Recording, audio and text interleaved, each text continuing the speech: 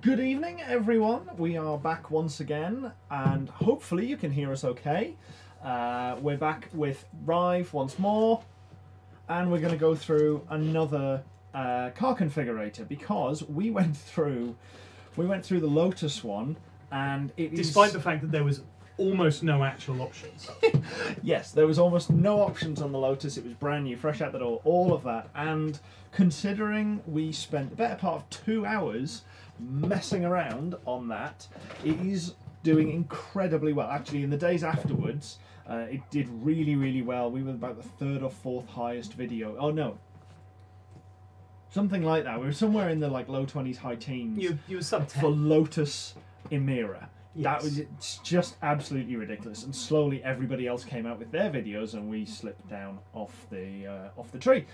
But we still made a bit of an impression, and as I recall, mainly because I dropped on piston heads. I was going to say that to did. Be fair. Yeah, that had a lot to do. I with had a convenient thread where I could drop it into piston heads. Yes, but weirdly, even in the last 7 days, it is the 4th most popular video on the channel, which. Again, remains... Maybe nobody else has gone through the configurator in that level of detail. Yeah, it remains... This could be your niche. Yeah, it remains somewhat... Even your niche. No. None of that. It remains mildly frustrating that of all of the popular cars on our videos, the kit car is still way down, and actually the configurator is still doing significantly better than some of our other videos. But not as well as my 944. No, right? the 944 is still absolutely top tier, winner of the popular car vote on There's here. a common factor here, Adrian. I mean, do you want to... They don't want me! Do you want to address that now, or shall I just... Apparently they want him. I was going to say, Nyack said it took him a moment. What, to figure out that it was Rive? Not correct. My hair is... It's the hair. Yeah. I'm going to get a haircut at some point. Hair is getting there. But yes, so we're back, and we're going to do... I think we're definitely going to keep doing these one a month or something, and just try and drop through. This is actually the second one this month. Yeah, the plan had been to do the GR86, because the other new car that was released, or at least I think it was maybe the first time it was shown rolling, at a press event, was the GR86, the Toyota GR86, the replacement for the GT86 and the BRZ. And unfortunately, if you go to the Toyota website at the moment, all you get is a keep me updated type thing, and they haven't got their configurator live, basically. We'll put it up in a minute.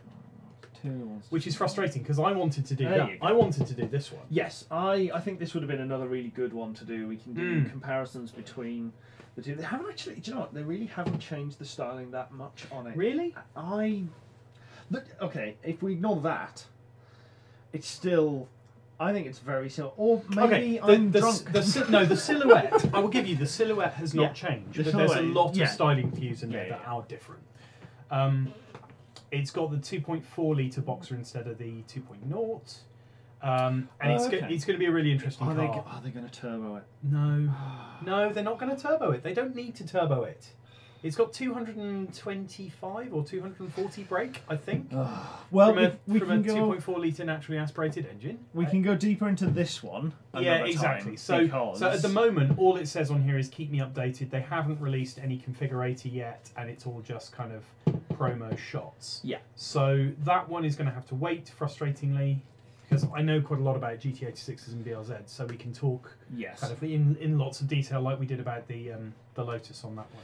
Yeah. So in the meantime, we are going to look around something that I have been lusting after. I mean, really, this isn't the Vantage that I actually want one. I mean, I definitely have one, don't get me wrong. This is a very, very lovely car.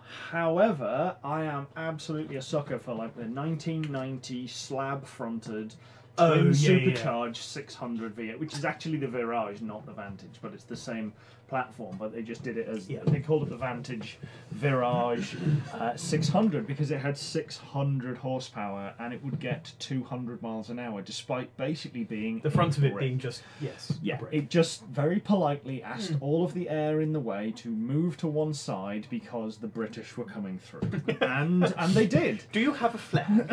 No, it had a flag right across the front. Nobody else had one, and it just pushed its way up to 200 miles an hour. And frankly, that is glorious. Once upon a time, I actually saw one for So you're sale. telling me that they're going backwards? Because I can read numbers, and this will do 195, lower, 503 brake horsepower, lower, but I suspect the 0 to 60 is a little faster. I will check this. I don't think cars in the 90s were doing 0 to 60 in 3.6. I don't think anything was doing 0 to 60 in 3.6 except motorcycles. Please hold, caller. Sure.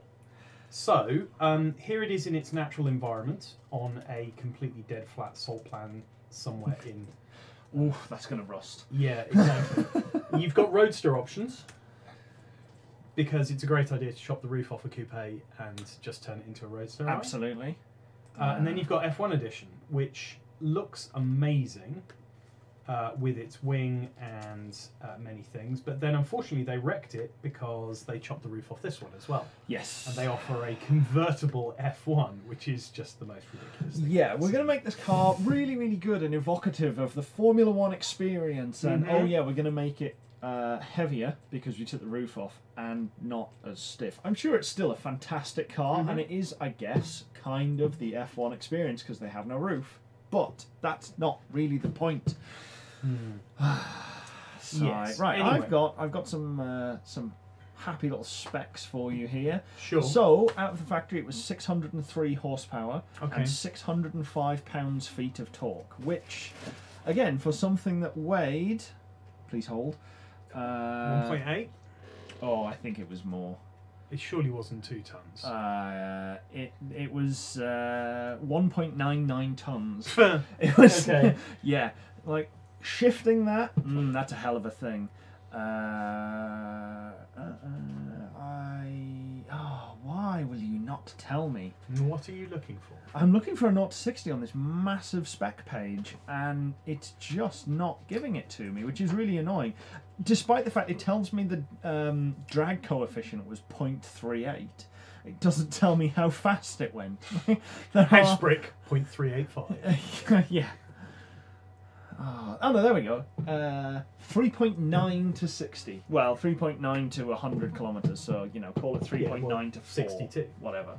So, yeah. Okay. So it does feel like we've somewhat gone backwards. I mean, it's slippier though. Yeah, It needs more brute force. Needs Sure. more. I mean, what it really needs is an extra 100 horsepower, and that would comfortably crack 200. But the plan for today is to run through this, and we are going to roll another car, just like we did with the Emira. So with the Emira, you ended up with something that was quite coherent, quite nice. To be honest, like you wouldn't have too much trouble reselling it. No. It had a reasonable collection of options. Yeah. Let's see what happens to this, because I'm expecting this configurator to be somewhat more configurable. Yes, I'm expecting a lot more options in this, Yep. which Okay. kind of goes to be expected on something that is from a car company that does do absolutely anything that you want. Like if you have enough money, you can throw all of it at them and they will do all of the things. So I kind of expect this to be a lot more configurable. Sure. And we're not obviously looking at the money no object, but I want it like this. Absolutely, sir. We'll do what we can. This is just what. Let's say I was in the market to buy one, and I thought, I'll just go through the website and do it like I would a Tesla. I would like you to match the paint colour to the colour of my sweetheart's eyes on the 15th of August, 1937, when I first saw her in Cheltenham at the festival. That's blah blah blue, blah. of course, sir. Yes, we of have course. it on the shelf right here. Yeah, definitely. So, whilst you get up onto the first page, I'm just going to say hi to everybody who's joined us on the stream, because we're doing quite well. We've got a plethora of Adrians. Chris is in. I managed to typo the second comment. Well done. Thank you, autocorrect. Vix, Aid Bourne is in. Aid from Aid's Workshop is in. Hi, everybody there. Winged One, Nicholas Hollett, which is Nyax, one of our patrons. There we go. Emmy is in. Hello. Who else has chat? Mint is in as well. So we are going to go through and roll for what type of car we are going to make. Is it going to be a coupe, a roadster, the coupe F1, or the Roadster F1. Yeah. Okay. So your first step is what actual base car are you building from? I kind of hope you end up with Coupe or Roadster because I'm guessing there's less options on the F1 edition. Yeah, I would expect a lot of the F1 editions to be just like you want a radio? Boxes. No. Yeah. Right. So yeah, and the most ridiculous one is so you're going to roll a 4, right? Oh god, there is a little part of me that really doesn't want to roll a 4 because I look at it and go, I can see why you did it, but it's definitely not my choice. Yeah. So, well, I mean, somebody is going to pay money for this thing, but it shouldn't be us. Are we going to do this as every page is a dice or every set of options? So this is a D4, 1, 2, 3, 4, or are we going to do this as Coupe or Roadster and then F1 or not F1? Because then we can D6 it, D6 it. You can always D6 it, D6. Well, yeah, I suppose you can. You're not going to change your probabilities. It's still 1 in 4. I know. It just feels like a much bigger risk to go down the if you want to roll a D6, because D4s are nasty and painful and pointy, and if you tread on one, it hurts you a lot. Yes. So you just feel more comfortable in the D6 space. I feel safer. With our safety engineer here, I feel safer with this. I've also just noticed it's been removed for safety reasons. That James's head is completely obscured by the PedalBox bug. So marvellous. I'm probably once I've rolled this, I'm going to fix that in the software. Well, given the amount of hair I've got at the moment, that's probably no bad. Right. Okay. That's probably why it took Nick and Ajax quite so long to realise it wasn't a. No, because it wasn't there originally. Right. So. Right. Okay. So you're going to roll a D6. D6. If it's 1 to 3, you get your coupe. 1 to 3 is coupe. If it's 4 to 6, you get saddled with a Roadster. It's a 1. It's a coupe. Okay, we're in a coupe. So we're doing. We're off the board. We're all good. Okay, so it's coupe. So now you've got to decide if it's standard coupe or F1 edition. Standard or F1 once again. So 1 to 3. You see, I would say the F1. It is like a rarer car. I think you should only. I think you should only get an F1 on a 5 or a 6. I don't know. Give him a PedalBox hat and he can pretend he's Chris. I was going to say, Chris's hat. Don't tempt me. Has it got mitts? It's new. It's new. I see. Okay. There we go. Is that better? There we go. Good. Right. So I'm going to get past this page. Right. Are we saying 5 or 6? Well, we're going to ask the chat. We're going to ask chat what we should do. Should we do a Formula 1 edition on a 5 or a 6 or a 4, 5 and a 6? Is it flat 50-50? Oh, flat 50-50 says Mr. Bourne. Yeah. I mean I can't. It's fair. Yeah. Pretty much. I'm going to have to try and find... Coupe is the wrong choice. Well, yeah, talk to the dice, not me. I mean, that's quite a bold statement, I have to say. I mean, yes, okay, you get to hear it, but it's not like this car is going to be shy about its noise anyway. It's just, roll the window down. Deal with it. Yeah. Oh, we can give an update on the aircon situation after last week's stream. Oh yes, so last week's stream we said that our good friend here was going to be borrowing the original pedal Oh yeah, car. I did. Actually, we need to talk about that. So the Audi A3 that was our second Rowdy, this is R2, which was originally bought from James's boss. Yes, hi Roger. And is still the cheapest car technically that I've ever paid for. The actual cheapest car is still the Golf at £165 for the whole car, which admittedly before conversion, let's not be insane about it. However, your old boss Roger was trying to get rid of this offload A3. it. All we had to do was match WeBuyAnyCar.com. Yeah, and basically who, because of the mileage and the condition, they didn't care much for it, and they wanted something like 200 quid. It was 200 and change. Yeah, it was 200. I think we gave Roger 250 for it. No, we gave him 200 because I put 150 in, which is why it makes it technically the cheapest car and I've I ever. chucked in the 50 and you put in the 50 quid to keep your hat in the ring, yeah. So to make it work. But he was trying to get rid of it for quite a long time, and I wasn't looking for a car.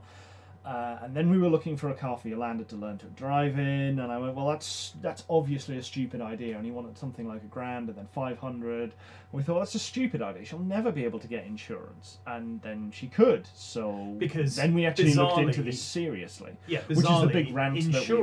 Insurance for learners is cheaper than insurance for people w'ho've just passed their test, which is all ridiculous. Anyway, we'll come back to that later. Yeah, so 50-50. 50-50 is the choice. Yeah, okay, so we are... 1 to 3. Oof! F1. You're in an F1. It's the F1 That edition. is going to seriously limit your options from here on out. Yeah. I think. Well, but we'll see where we end up at. okay, start configuration. So your colour choices are green, black, silver or green, black, silver. Well, I told you. Limited, limited, I'm afraid. Yeah, is that basically gloss or matte almost? So you have satin. Green satin. Yeah.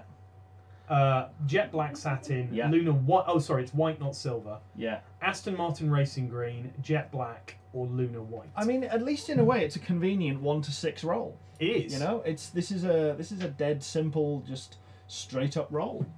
Have you got any preferences? Okay, spin through them again. We'll scrub that roll. So satin's nice. Satin green, I must admit, is rather nice. Yeah, so green satin. I presume that's kind of matte effect, basically. Mm-hmm. Same in black, same in white. Well, flick them up because surely it'll update it. Surely, yes. There we go. Yeah. Ooh, white, very striking. That does make it look a little bit like a Mustang. Maybe that's just my eyes. I don't know. It does look a lot like there's a white American car that drives around work a lot. Yeah, yeah. It's I mean, black is exactly. Hey, if somebody just gives me a coupe, I will not tell them no. I will not be upset. Yeah, as TM says, 99% of the buyers are probably either going to be 65 plus, or they're just going to go with I don't care, and they're going to get Aston Martin green anyway, or they're going to want black. So yeah, I like the idea of Aston Martin Racing green. I must admit, it's Lunar White is.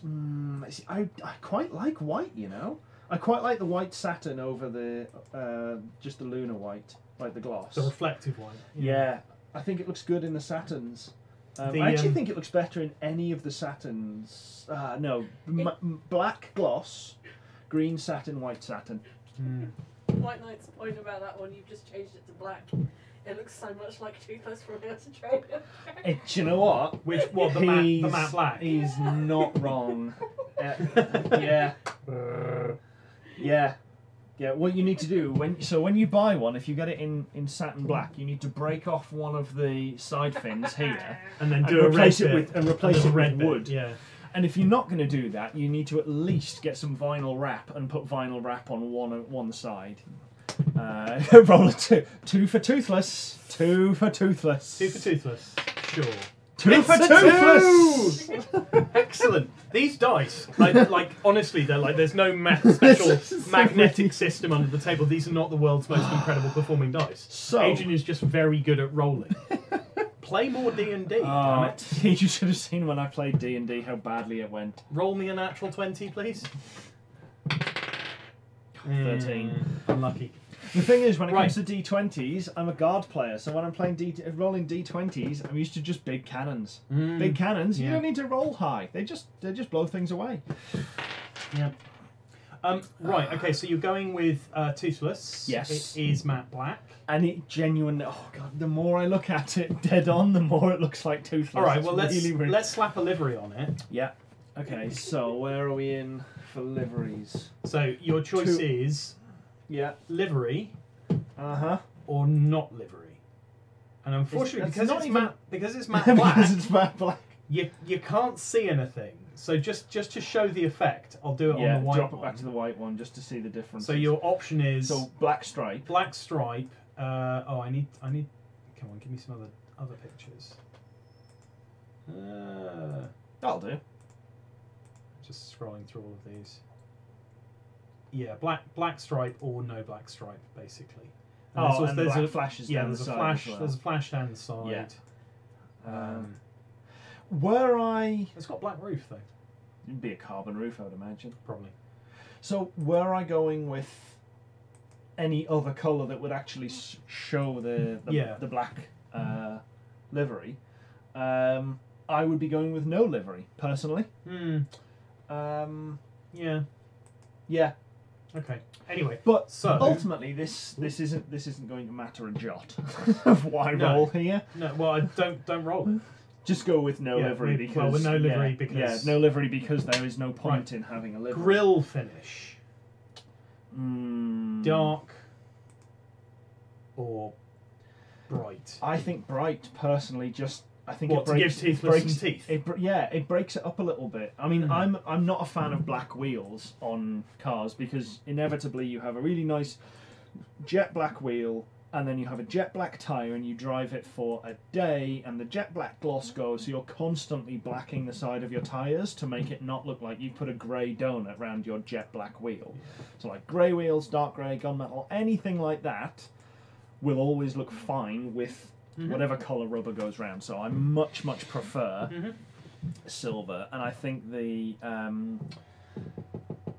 silver grille is the winner. But again, 1, 2, 3, 4, 5, 6. 6 is. You've got your silver. Got my bright. You're doing well. Right. So same question about the wheels: bright or black? Yeah. Again, I'd be going bright, so I need a 1, 2, or a 3 to roll what I want here. Oh, no, we're going black wheels, apparently. We're going to stick with the black wheels, which admittedly, in all of these pictures, look really nice, don't get me wrong. I mean, it is very toothless at this point. Yes. Yeah, it is. It is very, isn't it? That is quite menacing. Tom, it has, in fact, updated, and now we can see that you are Tom Mason, not TM. Yeah, it's a good point. But that does look like a BMW competition wheel. Yeah. It's giving me E46 M3 vibes, or not E46 M3, possibly. 1 second, BMW. E92 Z4M, possibly. BMW competition. Do you mean... Can I take the hat off yet? Yes. Thank you. Yeah, kind of, so I'm just... Ooh, I can change the environment. Oh, really? I can take it out of the environment. Ah, you're going to move it to another environment? Yeah. Has the front fallen off yet, though? That's the real question. No, not Okay. yet. Okay, which competitions? The E92, E46? There is a night view. Would you like to see it at night? Would you like to see your matte black car with black wheels at night? Sure. Please do. You see, this is the kind of pointless shit in a configurator that was missing from the Lotus until we broke it and made it slightly more interesting. Yes, until the Lotus one started to just give out and uncontrollably change the colour. I think it was because we've been sat on it for 2 hours. And it was just trying to get us to look. We haven't given you enough options to think about it this long. Just order it. Give us the deposit. The tiny server stuck in a shed in Norfolk somewhere had run out of turnips. Yeah. Yeah, pretty much. Pretty much. Right. Okay. What am I doing? Okay. So we've done the wheels. You've got black wheels. Your brakes. Here's an opportunity to mess up your colour scheme. Though it does give you an option for your little red flash if you're going for the toothless look. Oh, okay. So, hang on. Brakes? Did we not have an option on brakes? Sorry, I wasn't 100% paying attention. This is brakes. Oh, okay, right. No, gotcha. Yeah, okay. So, brake calipers. Yep. Black, red, or lime green. Now, all of these are going to look pretty good, to be honest. Yeah, because the lime green ones work. You've managed to keep it consistent so far and not done anything silly. Yeah, I'm not 100%. You can do anything at this point. I was going to say, yeah, this is the WEC lime that Winged One was talking about. It's like, yeah, no, I don't want a whole car in that lime green. As an accent, maybe, but oof, that green is definitely something. Okay, so again, 1, 2, 3, 4, 5, 6. It's another D6. 3. So we have reds. Classic sports red. Yep, and you have your toothless red flash. Yep, it's working nicely. So this is still pretty toothless. Yep, all things considered, I'm liking it. Maybe we can convince someone at Aston Martin to do a toothless edition and let us drive it. Yeah, wishful thinking. Yeah, no, I don't think so. Right, so that was the brake calipers. The brake discs. I'm sure. Sorry, 1 second. I'm sure, Aid, that somebody will order it in that green, and Aston will willingly do it for all the right money. Do the whole thing in that WEC green. I think. Decimal tenths car, then. Yeah, I was going to say that's very decimal tenths. shout out if Nick or Spence happen to drop in, or Colin for that matter. Right, so there's no price on this, but this is one. I'm just looking at the picture here. If you go from cast irons to carbons, which on a car this big and heavy is probably a very good idea. If a car ever needed carbon brakes, it's probably this thing. So I hate to think how much this is going to cost. This is probably, what, a 10, 15, 20 grand option on a car like this? I'm actually trying to look and see what it comes up at. I would say, I mean, the size of these damn things, and looking at the fact that the calipers change significantly as well. If you look at this, that caliper is probably, I think it might be an 8-pot caliper on the front. Quite possible. Which is substantial. But then you go up to the carbons and it gets even bigger. So that might be a 10-pot caliper. It's hard to see. You can't really see the... I would say that's probably a 6. You got 1, 2, 3, and I don't think. I think there's one. I think there's one to the north of that. I think. No, that's a reflection from the spokes. That's the spokes coming through. You reckon? That's a 6-pot. It's a 6-pot with a massive what's amount of that bracing around the front. You reckon that's just a 4-pot? No, they'll both be 6s. But this one is a 6. Yeah, is significantly bigger. It's just a bigger housing. I mean, that is an insane amount of brake. It's taking up half the bloody wheel. Yeah, pretty much. Right, so you need to 50-50 that. You haven't got a coin here to toss. 6. Oh, we're going carbons. Good. Well, you might stand a chance of stopping them. But yeah, that is probably 20 grand that you've just dropped on that. Yeah. Chris, if you have to ask. Yeah. Yeah, love it. Right, okay, glazing. Wow, it's surprisingly hard to actually find the price of anything on anything? Aston Martin's website. Yeah, no, they don't want to tell you how much it costs. Yeah. So privacy glass appears to be just a yes/no button, and all it does. Okay. It's a little bit hard to spot. Yeah. Watch very closely this section here. Is it really just the rear quarters that Boop! Wow. It hasn't got rear seats, has it? Is it 4-seater or 2-seater? Surely it's a 2.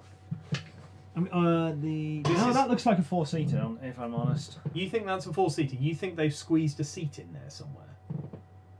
I would have thought that, particularly on this F1 edition, I think they would have removed that would be home to a harness bar and luggage. Surely. No, there's no harness bar because there's no points. I'm just looking through some of the other pictures, and what I can tell you is that there is no harnesses in this car. This is it also does the rear glass as well with the privacy. Oh yeah, it'll do it'll black out as many as it can, I guess. So actually, yeah, that shot gives you more of a look. See what it says.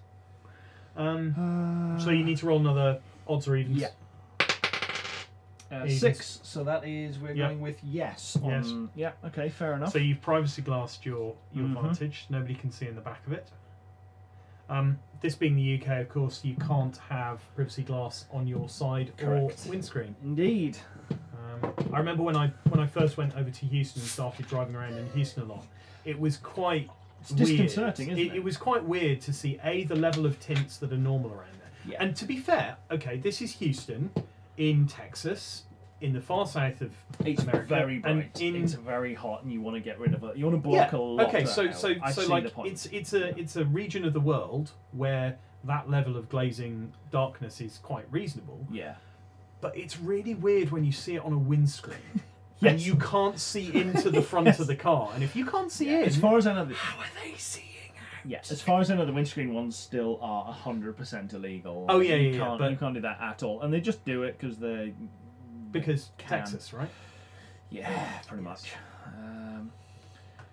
Yeah. Scott says stop drinking Coke. It's not Coke. I was going to say you haven't drunk Coke in years. It's all Pepsi. Yeah, it's all years. Pepsi. Adrian thinks it's a 2+2. I mean, yeah, really? I think, as I say, I think it's a 2+2. Yeah. I mean, I suppose the thing is, I look at this and I'm like, how the hell are you supposed to squeeze a human being into there? But this is like 9/11 style seats. Yeah, exactly. You can fit an amputated toddler in, and that's about it. Mm-hmm. But also, I'm probably not mentally, because you know this moorside scene is quite pretty, but it doesn't really help you much with the scale. How long is this car? Because it's probably, what, 5-point-something meters long, isn't it? It's huge. No, this is the baby one. This is only 4 and change. Really? Yeah, this is under 5. Yeah, massive. Consider. I reckons it's a seating capacity of 2. Okay, there we go then. What, for the F1 or for the Vantage as well? Because I can't remember. I know the Roadster is 2-seater because drop top takes up space. Sorry, yeah, the drop top takes up space. But it wouldn't surprise me if there maybe if we go back and look at the original coupe as opposed to the F1, that might have some Cars with a Z. Yes. Listed as a 2-seater. We'll see what Auto Trader says. Anyway, I suspect it's going to be 2.2-seater, and actually the DB is going to be the 4-seater. You have completed the exterior of your car. Oh, glorious. To be fair, there you go. Yeah, it's just a parcel shelf inside there. Yep. Okay. Confirmed. Right, okay, so moving to the interior. It's back on colours. Ooh. We have obsidian black. Mm-hmm. Let's just cycle through them on the... wolf grey. Quite like the grey. I'm not sold. Lime green accent. I'm not sold on the green. I think if you'd gone with the green brakes, it could have made sense. It would make sense, but I still wouldn't be sold on it. Same goes for red, to be honest. I prefer the grey over the black, even. Otherwise, it is real. Yeah. So effectively, all you're doing is changing the colour of that headline stripe. Yeah, it's just the. So, what colour spice? A spicy red accent is what it's called. Really? Spicy red. Spicy red. Spicy red accent. Wow. And we are going with 2, which is grey. You get your wish again. Yeah, like it. Headlining colour. Micro mesh or. Oh, we've got a Leah in as well. Hi, Leah. I know Scott was in, obviously, but I didn't see Leah. Phantom grey or micro mesh? It's not really going to make much difference. It doesn't really, does it? It's. I mean, if you look texture more if than you look anything, real close at the top of the screen. Really? It's Oh yeah. Very, very subtle. Yeah, you can see it. Okay, you can see it basically here in this bit that's lit through the back screen, but that's about 3, which is the first one. Okay, micro mesh. Yeah, micro mesh it is. And that is it for the interior. I told you shouldn't have gone with the. You always should at least sometime, Scott. Right, so let's just take a moment to look at what you're actually going to be staring at while you're driving this thing. It's a lot of dials and circles. It's very busy in the middle. Very that busy centre console looks like a scatter cannon went off. I mean, apart from anything else, all I can see on the below the Vantage screen, all I can see is just a pair of goggles with eyes staring at me all the time. So, like, it's like a snorkeling mask. If you see what I mean, with those 2 buttons as the or Wall-E. That's the whole centre of that looks very Wall-E. Do you want to bring a picture up on VT, Yolanda? We'll just flash some Wall-E up. Yeah, that's as Chris says, the whole UI is offensive. It's so the steering wheel looks too thick. I'm really not sure. It's square. Which I don't like. I can live with flat bottoms. Flat bottom, absolutely. Yes, because it makes your life a lot easier. Yeah. But square, okay. There's too many buttons on it. There's too many buttons. To be fair, the steering wheel buttons I can live with. That's absolutely fine. But the centre console looks like a lot of buttons. Yeah. It's got the iDrive style controller dealy in the middle. Is that a screen or is that just a little shitty plaque? Where my mouse is hovering on down there, that'll just be a plaque. That'll just be a badge. Right, so that's just like literally a stick-on badge that says F1. That's really classy, right? Is Flux on your laptop? There we go. What? No. Is Flux? Apparently it's not. It's there we go. There's Wall-E. Do you want to check if Nikes are saying things are looking warm? What? No, it's just things on your screen are looking warm. Oh, yeah, sorry, we had this problem last time. Fixing it. Sorry. Yes, so... This is my work laptop, yeah, so... good spot, Nyax. Yes, I remember Clarkson's segment on square wheels, switch it and... That's better. Oh, missed. Oh no, it's gone back on again. Wow. Just going to put it wide for a second.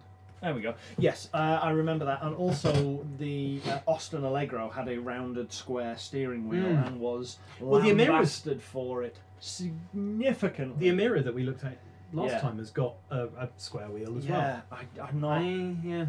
Once you get down to the like a shirt button, it stops mattering because like, you can't feed the wheel when it's this big. Like, it doesn't matter. Like the wheel, wheel on the Exige was like this. That's probably somewhat similar to what they expect on that. You're just not going to use it. I mean, at least it's rounded on the edge. Well, you but don't. It's still a little you don't bit go around the corner. square. You don't go around corners by doing anything as trivial as actually turning the wheel. Yeah. You just apply right foot to the problem. And you slide your way around everything. Tap, slide, done.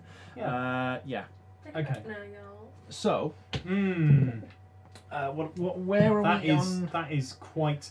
I mean, from the outside, it was really looking good, but that is definitely a bit of a step back. Unfortunately, I'm not. Yeah, I'm not 100% convinced. Nice office seats. They would. Yeah. Yeah, definitely not 100% convinced by. I can live with all of this. Yeah, the driver-centered bit, but from the knee line down. It's too busy. This like, and those. Oh no! It's a push button gear. It's push button gears. What drive neutral? Park, oh yeah, it is drive neutral drive. Oh dear. How does that work? You just push button to receive. What gear do you want? Push button, receive gear. Yeah. Interesting choices. Why would you not just go with an automatic? Well, it is an automatic, but you still need like. Something park, reverse, neutral, drive. You still have to have those for different reasons. But no. Yeah, we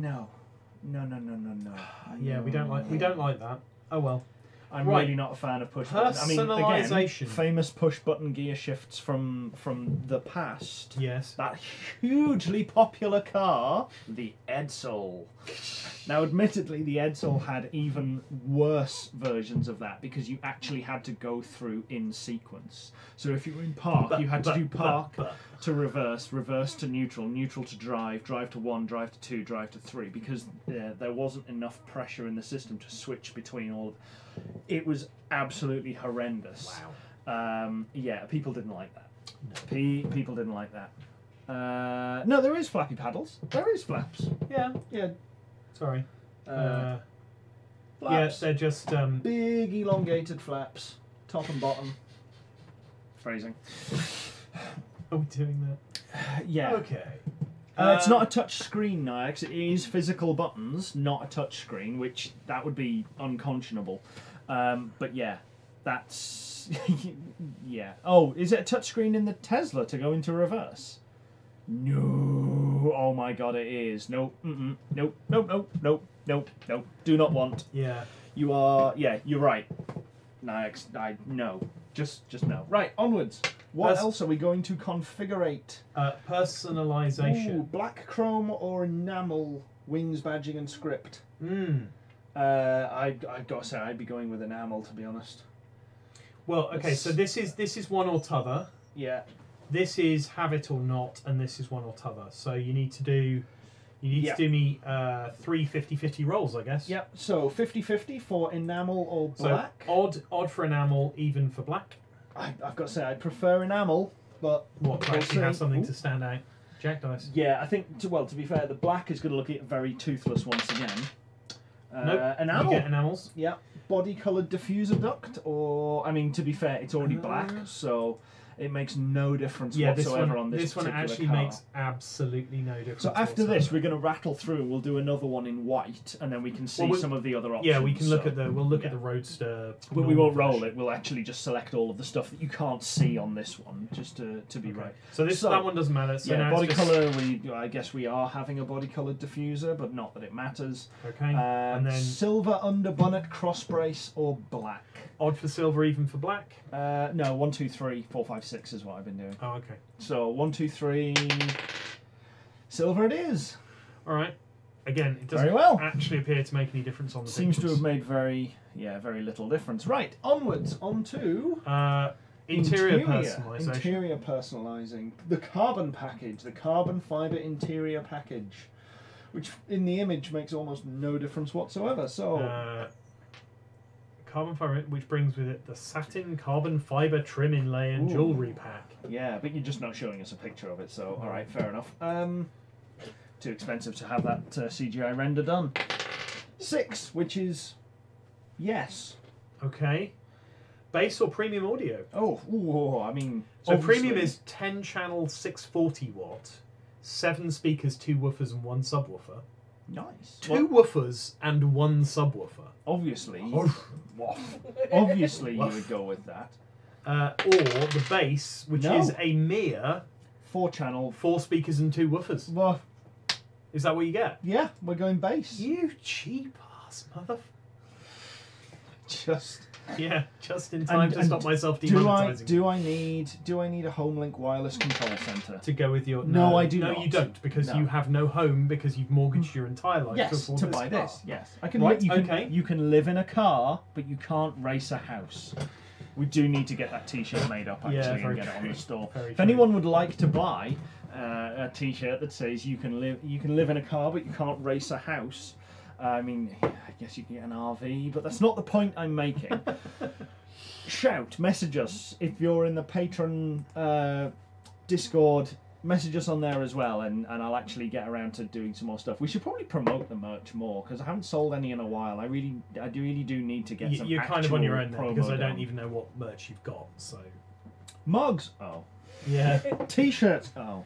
It's not hats. You sold a load, but then took ages getting it in. Yeah, we have got more stock in now. Good. The Ford Transit Super Camper, yes. Yeah, it's not really a surprise that there are no V10s and it's only AMG V8s in Astons these days, considering the new CEO of Aston Martin is the old CEO of AMG, whom I am extremely grateful for turning them round and lifting their share price. Right. May have got lucky on that one. Sure. Not that share price is going to buy me one of these.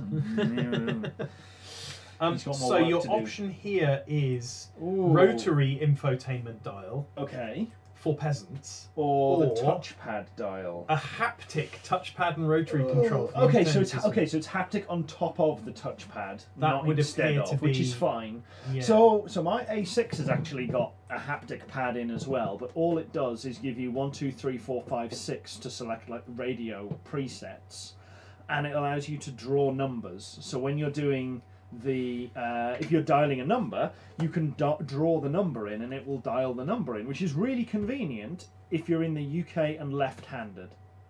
I'm not left-handed. If I'm on a right-hand drive car, perfect. I can just scribble away with my right hand, and if I'm driving along, I can do this, and it will pick up on angles and all the rest of it. But it's still nowhere near as convenient doing this. Because you can say the numbers, you can have it in like your phone book or anything like that. So if you need to dial a number, you can draw it in. But yeah, it'd be great if it also did letters. I don't know if it does. Maybe I just have a poverty spec one. I know mine is pre-2015 when they've rejigged a load of stuff, so maybe it's in the post-2015 update when it does the maps in the center display as well. But we'll see. Yeah. But yeah, so are we having a... Poverty or... Are we having rotary or are we having a touchpad and rotary? We're having a touchpad. That is a 5. So, first aid kit, yes or no? 1 to 3 for no. Yes, we are, which is convenient if we're going to go into the continent. How do they describe that? They just say it's located in the luggage compartment. Considering those are compulsory when you're driving through France, I don't understand why you wouldn't want it. I wonder how much they charge for that first aid kit. I really want to see a proper option. If anybody in chat can, in the background, find us a proper spec sheet options list that they can tell us where to find it, because I am striking out on an options list here. I really hope it's got with like a price. The bandage is just a roll of like tartan wool. It's like beautiful like merino sheep's in a merino sterile wool. pack, obviously. Yeah, of course. Yeah. It's a bandage, It's- but and it it is has- merino wool. In like the Aston Martin racing colours, Yes. all the way through. Oh yeah, It's yeah. The Sorry, finest. it's still not as good as the A2's emergency first aid pack thing that has been shaped to go round the wheel arch. And it includes the It's a emergency triangle and triangle. everything in one, yeah. So the Audi A2 has one that fits in the back, and it's a first aid kit, but it's a weird like triangle shape with a bit that sticks out. And the bit that sticks out is your hazard triangle. It's the whole thing in one that just tucks into the corner. Because they were so obsessed with packaging and weight on that car, Yes. it's wild. And are we having a 360-degree camera system? 4 Or cameras, is it front, just rear, and both in- door mirrors to give a complete view of the vehicle's immediate surroundings and works in conjunction with Neat. park distance control to aid parking maneuvers. Okay. Is that one of the ones where on the screen it gives you a virtual It'll picture give- of the car with all the ground around Probably, it? yeah.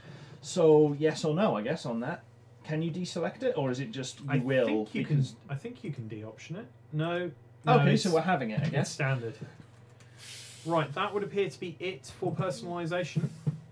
Yeah, Tom's had a look and can't find an option, a proper like costed options list. That is a nice list. Does the first aid kit include a defib when you see the price? I sincerely doubt it. Probably should do. Right, now onto the Hang on, rear... what's the power output of a defib? Uh, It can't be much. power. It's a lot of volts, but it's not very many. There must be a Um, transformer you can just rev the car harder. It's how many brake? 500 brake? Yeah, What's yeah. that in kilowatts? I'm sure it will That's do it. plenty. I mean, it's a car like this is probably rocking a 24 volt system anyway, isn't it? No, there'll be 12s. Really? Yeah. But Otherwise, I you thought- need 2 batteries. 2 car batteries. Everything's 12 until you hit truck. Well, or electric car. Oh, there you go. It was 48, but they still have a 12-volt battery, But and the electric won't- system is 12 volt. Again, I don't know as much about these cars. Surely this has got clever regenerative braking, or this has got no electrics in no it electrics at all. whatsoever. No. This is just a straight Pure 500 500 brake. dinosaur powered. Insert Okay. dinosaurs receive noise Fair enough. and movement, Fair I enough. guess. Anyway, we have far more important things to talk Yes. about. Are we Adrian. going to have a Are we going to have a 4-piece luggage set? Yes or no? And then are we going to have fabric or leather? Yeah, yeah. Because and we have the option for yes, no on this. So, I guess So, are we going to do large and small holdalls? yes? Sorry, 1 to 2, no, and then fabric. Well, 3, 4. Okay. Or do you just roll once and you get? Ah, yeah. Okay. Are we, roll, sorry, yes. roll a single d6. Yes. 1, 2 One, is no. 2 is 1 is 4-piece fabric, 2 is 4-piece leather, 3 is 7-piece fabric, 4 is 7-piece No, leather, we'll do it 5 as- and 6 is nothing. Okay. Yeah. Well, then we just use a D4. 4. That is a 7-piece leather luggage set. Again, you've probably just added Oof. 10 grand to the Yes. price of your car, It's but you are at least well Oh, equipped boy. for your trip yes. to run away from the the people that are chasing after you for not paying. Which for will this car. mostly your lenders. Right. Did you actually want the power output of a defibrillator? Sure. Why not? It can be anywhere between 200 and 1,000 volts at 360 joules and 45 amps. And the shock lasts for approximately 8 milliseconds. 45 amps at 1,000 volts, but for 8 milliseconds. I suppose because amps isn't. Yeah. Okay. Fair So enough. amps is it's a whack and it's a big whack. So it is both volts and amps, but it's so short duration. That's why it doesn't kill you. So If it went on for any longer, it probably so it's would. 45 amps at 1,000 volts, Yes. but per millisecond. So give that to me in watts per second, which is 45,000 watts per so second. 45 kilowatts. Yeah. But for 8 milliseconds. Divided by Times 0.0008, yeah. I think, or is it 0.008? Uh, God, doing maths on camera, this is terrible. yeah. 360 watts. Actual watts. That's a delivered. good couple of light bulbs. Yeah, well, you're. That is my favourite thing, that like all of the options that it brings up on Google when you say power output for an AED is like, this is enough electricity to power a 100 watt bulb for approximately 20 seconds. Yeah, that Yeah. seems reasonable. Yeah. Yeah. Well, we've all seen The Matrix. We know we're all big batteries, so. Yeah. do have to bear in mind though, with an AED, there has to be a rhythm for you to shock. So Tom's it's a rhythm stabilizer, not a come back from nothing. It's not a restarter like they have in hospitals. Yeah. No price on the med kit, but the ceramic brakes are £7,300. That's cheap. I was expecting 10 grand. Okay, so that's the option price. So that's not the price of the actual components. Yes. That's the differential price. Yes. From the already huge and very well spec'd steel brakes. Med kit is £105. Very nice. So you can be on theme with your injuries. £105. Yes. For a plus. Okay. We give you everything here, Aid. Light physics lessons, a little bit of medical health, and how to avoid spending huge amounts of money on a car. Yeah. That's totally not. So, the summary. So we've still got more. We've still got more. Oh no, sorry, we're only on the luggage. Some styling pieces. Okay, style. What are we going to do with style? Well, again, these are all have or have not. Okay, Tom, find me the price on the appearance pack if you've got it up there. The appearance pack appears to include... Because if it's... So it's black ECU pouch.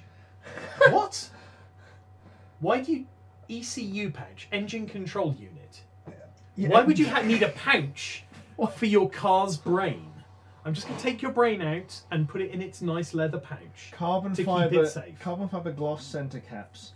Black valve caps with Aston Martin wings on. A black locking wheel nut, which is going to get chipped.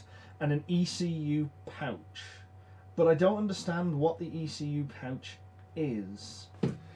Oh, no. This is Aston Martin. ECU with them stands for Emotional Control Unit. It's the key. No, but what's this?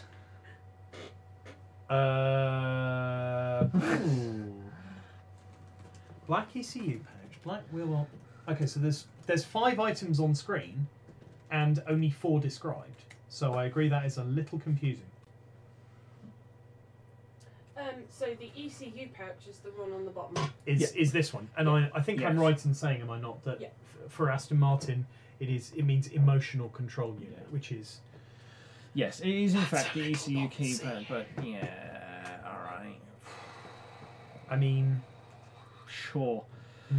Yeah. Yeah, it is in fact the ECU is the key. Privacy glass is 520 quid. Okay. Okay. Yeah, potentially 4 items for and the box to keep them in. I mean, it could be. It could. To be fair, it could actually be for the wheel nut key. Yeah.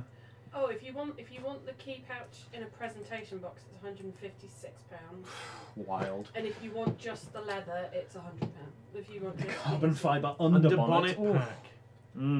Okay. Foiled Aston Martin wings badge. Tom's not found a price on the appearance pack, but maybe they've realised no one's stupid enough to buy it. Maybe no price for the luggage. Yeah, no one's stupid enough to buy it, so that it's just going to be and we can throw that in for you, and it's an incentive, and they can upsell you into that for free. Yeah. I was going to say, so on this site, Emmy, the 4 wheel studs, they are just the locking wheel studs. Yes, it's just the locking ones. So there are only 4 in there, and the rest are plain old standard boring locking wheel nuts, which are presumably silver and hence terrible. How dare you? Which is the other option if they make one of them silver and they put that on there, and then they go, but you'll obviously want to upgrade to the appearance pack. So are we going to upgrade our locking wheel nuts? Oh yeah, important decisions. Is this 1, 2 or 3 for no? Yes, we are. We are paying that money, and we're getting the fancy Ponzi key pouch as well. Oh, changing the brace from silver to black is 305 quid. Ooh, right. Okay. So then I've just had a quick look at these. So your basic option, well, obviously you've got nothing, which obviously not really an option at all, because you'd at least as a minimum you'd want your carbon fibre engine cover with Aston Martin wings. But then you can go further with the carbon fibre under bonnet pack, which includes the carbon fibre the carbon fibre engine cover and a variety of other things. Slam panel, V-duct, 2 engine fair enough. Panel, slam panel, and V-duct. Are we? Well, this is going to be a 1, 2, 3, 4, 5. No, it's going to be a 1, 2 for no. 3, 4, 5, 3, 6. 4, 5, 6. Yes. Yeah. Okay. And it's a 6. We are going for no. we're just having the carbon fibre engine cover. 1, 2, 3, 4, 5, 6. So we're going. We got a 6, so we're going with just the carbon fibre. We're thinking just a little bit price conscious on this. Okay. Protection. Right. Protection. Do we want all weather? This is just going to be yes, no, yes, no, yes, no. Tyre cushions. Wow. Just hang on, we'll get to them in a minute. Does that come with the option of having an Aston Martin technician come and like tuck your car in for bed at the night?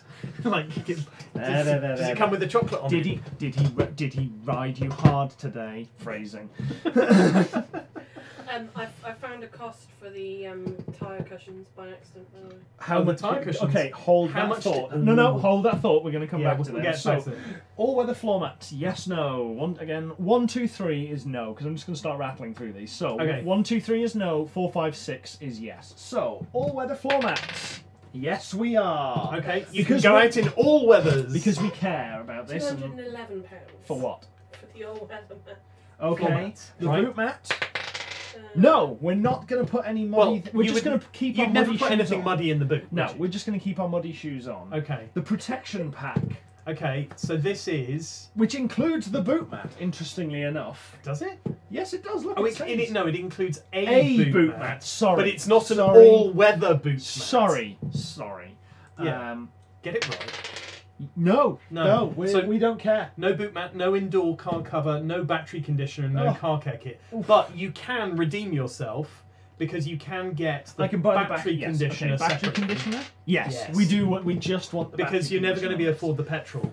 You're never going to be able to afford the petrol to drive this anymore. Tyre cushions. So now tyre cushions. So they describe these as high-density foam cushions branded with the Aston Martin logo, designed to help protect your tyres. Reduce flat spots when parked. I want a set of these for the kit car. They're capable of supporting 2.5 tons and tyres up to 500mm wide. Hold up. Supplied as a set of 4. Hot news coming in from Tom on the options side. Changing the colour of the brake calipers. Was £750. £750. Oh boy! Rattle can from Halfords. I was going to say that Halford, 75p. Halford's rattle cans are tenner. A bit more for heat resistance. So, I mean, we laugh at tyre cushions. How much is some Aston Martin branded polyfoam? How much do you think? I really want to say like £100, but I know it's going to be horrendous. I reckon it's going to be Taking the mick out of this is what's going to stop us getting one of these to test drive, by the way. Oh yeah. This is the thing that pushes us over the line. Yeah, sure. I'm going to say in the £200 to £300 area. 870. I should not have taken a swig of anything to drink there. £800.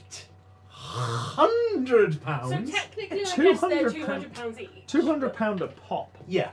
Yeah, okay, so you're not going to be getting these for Christmas, Adrian. Not from Aston Martin, I'm not.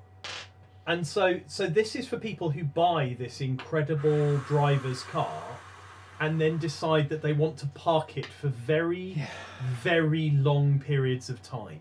To the point where they're worried about flat spotting the tyres. Said 400, Aid said 500. Ooh. So close to a containment breach, genuinely was. Like, damn. And I'm in the line of fire too. Yes. So, yes, no. No. We have seen the dice has seen sense. Okay. Okay. So because we intend to be driving this, not looking after. Yeah. I mean, you have picked up the battery conditioner with it, which is another sign of a garage queen.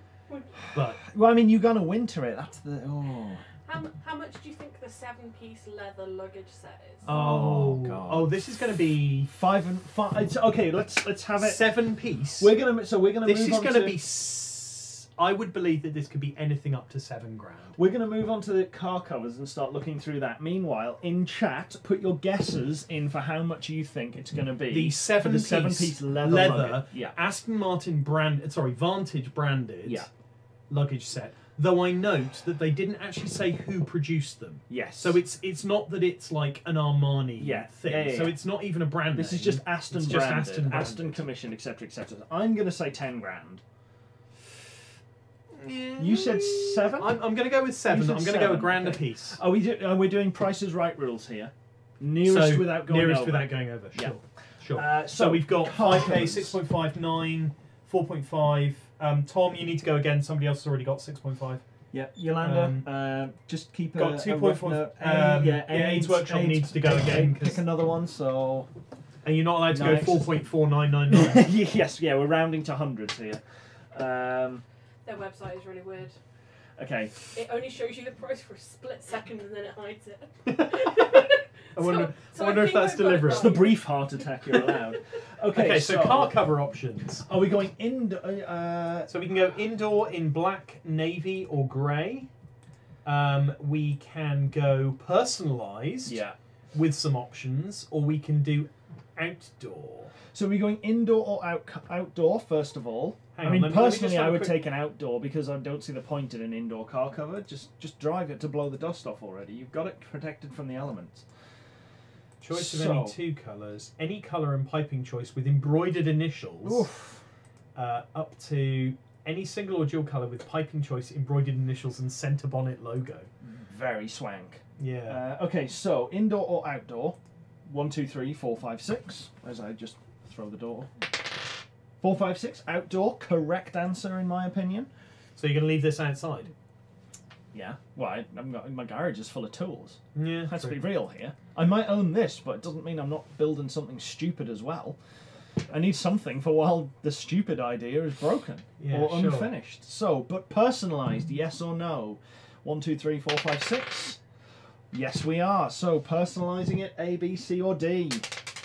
We have selected option D. Oh, this is going to be expensive. You've gone full on. So, any single or dual colour. piping, embroidered initials, which would obviously be PB for PedalBox. Yes. And a centre bonnet logo. Oh, I like it. Okay. I think it's a bit much. The carbon fibre engine cover is $2,000. Yeah.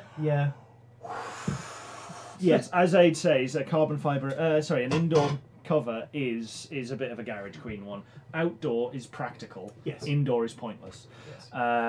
So bets are in. How much? How much is for the 7-piece leather luggage set? Aid's Workshop is closest with his second. With 4.6. Really? 4.6. Wow. That almost feels how like much? a bargain. £4,674. Wow. including tax. Congratulations to Aid's Workshop, who definitely takes the old. Do they win a small prize? The best thing I can offer you is a sticker. Which, to be fair, we could potentially. We should have some like random quiz stuff. We should do a PedalBox quiz, maybe. Yeah. And We'll then have to get 3-phase. do that for some merch. Yes, we should. We should get Martin to run it. Right. So, do you want a touring pack? I mean, you should absolutely. The attractive option for an Aston Martin branded high vis. Oh. So that when you break down on the side of the road, you can continue to feel just slightly better than everybody else. Yeah, so yes, Nyax, that is in fact an Aston branded high vis, which, to be fair, I could get literally anywhere for £6 because I could go to our printers with the high vis that I already own and get the logo put on. But are we going to have one? Yes or no? We are. We are absolutely expecting to drive this so hard on the track that it breaks down. Okay, and then you will have your triangle. My LED torch. An LED torch. Beautiful. An obsidian and black leather embossed driving document wallet. Do you know what? I quite like the idea of an LED torch that just drops in the charging port. It does look very swift. Again, I think you can get one of those for about $3.99 from the. More than likely, yeah, more than likely. If Yolanda, if you could just have a look and see if there are any 12-volt LED socket fitment chargers, not on a lead, but proper like drop in. Aid's Workshop wants a mug, not a sticker. Ah, done. It will be in the post because I'm sure I have your address still from somewhere. So, for a DBX, they sell a DBX specific dog bed that goes in the boot. Obviously. Of course. Well, why wouldn't you? Or for your Aston Martin branded dog. Yes, for your Aston Martin branded dog. So this is the amazing thing. It woofs, but depending on how aggressively it woofs, it's louder or not. It opens the valves. Of the DBX is like a deep tan. Yes. Yes. And they've chosen, it's either a Rhodesian Ridgeback or a Hungarian Vizsla, which has exactly the same colour. And it's a dark tan, so that it coordinates beautiful. Right. With the And so that interior the fur doesn't show. Yeah, presumably. so the non we have got just a huge number of options as you expected. The non F1 you can get carbon fibre door handles, £1,300. Carbon fibre tread plates, £2,000. Presumably the F1 has got all of this stuff on the base model. In like the carbon pack or something. Okay. So, So you picked up the touring pack, didn't you? yes, we did pick up the touring pack, so we're now onto wheel accessories. Winter wheels and snow chains are your choices here. Now, it's a bold person. I have to Snow say, chains. If your surname is not Bond, then you probably shouldn't be taking your Aston Martin out on snow. That is a set of Sota zeros. Hang on, wait. Not the bulk of people in chat will understand this, and one in particular has previous with a man named Bond sliding a car out of control. Yeah, no snow was involved there. It was No just snow was It was involved. a rogue sheep, wasn't it? It was a corner. Oh, okay. Yes. It was a corner and running out of skill. And that led to Aidborn's first The original GTO dying. GTO that he had with Greg Bond. There you go. It's No just relation. thrown up in chat. Oh yes. Sliding that out into a tree somewhere. Yeah. So, Tom's just said it would be cheaper to hire a taxi for your dog and ask them to follow you. it really would. But what sort of Genuinely taxi would it have to be able to keep up? You're back to that RS6, aren't you? Yeah. Anyway, So, okay. snow chains, yes or no? Yes, we're Yes, brave. we are going skiing in this. Winter tires. Where is my ski rack? Yes. Winter. Yeah, I was going to say snow chains on summer tires. would Okay, have been so a comedy there's option some there. interesting stuff. So it's Pirelli Winter Sota 02s Yeah. on a specific On a Y-spoke yeah. 20-inch duotone gloss black graphite wheel. Yeah. Wow. Down to 70 degrees below zero. I mean, that's very No. impressive. That's when temperatures drop below 7 degrees C. Oh, sorry, 70. Okay, I'm just weird angle. Yeah, not minus 70. I'm very impressed. Minus 70. That's Yes, a you hell can. of a tire. You can drive this to the Antarctic. No, it's interesting though because that implies that the regular tyres only work from 7 degrees and up. So they're saying that if the temperature is below 7 degrees, your summer tyres are not at their best. I think maybe it's just so that how much of the year? That's probably right, but on the flip side, it's also probably inadvisable. I mean, you're talking about peak performance below 7 degrees. You know, they'll work, but should you? Yeah. Obviously, yes. It's- But I still would have preferred Interesting choices. our particular set here to have snow chains on summer tyres. Right. But did you select both of those? I think I did. Oh no, I didn't. I didn't see no radio buttons. Right, there we go. Radio we buttons go. clicked. So- okay, so you're up to your summary.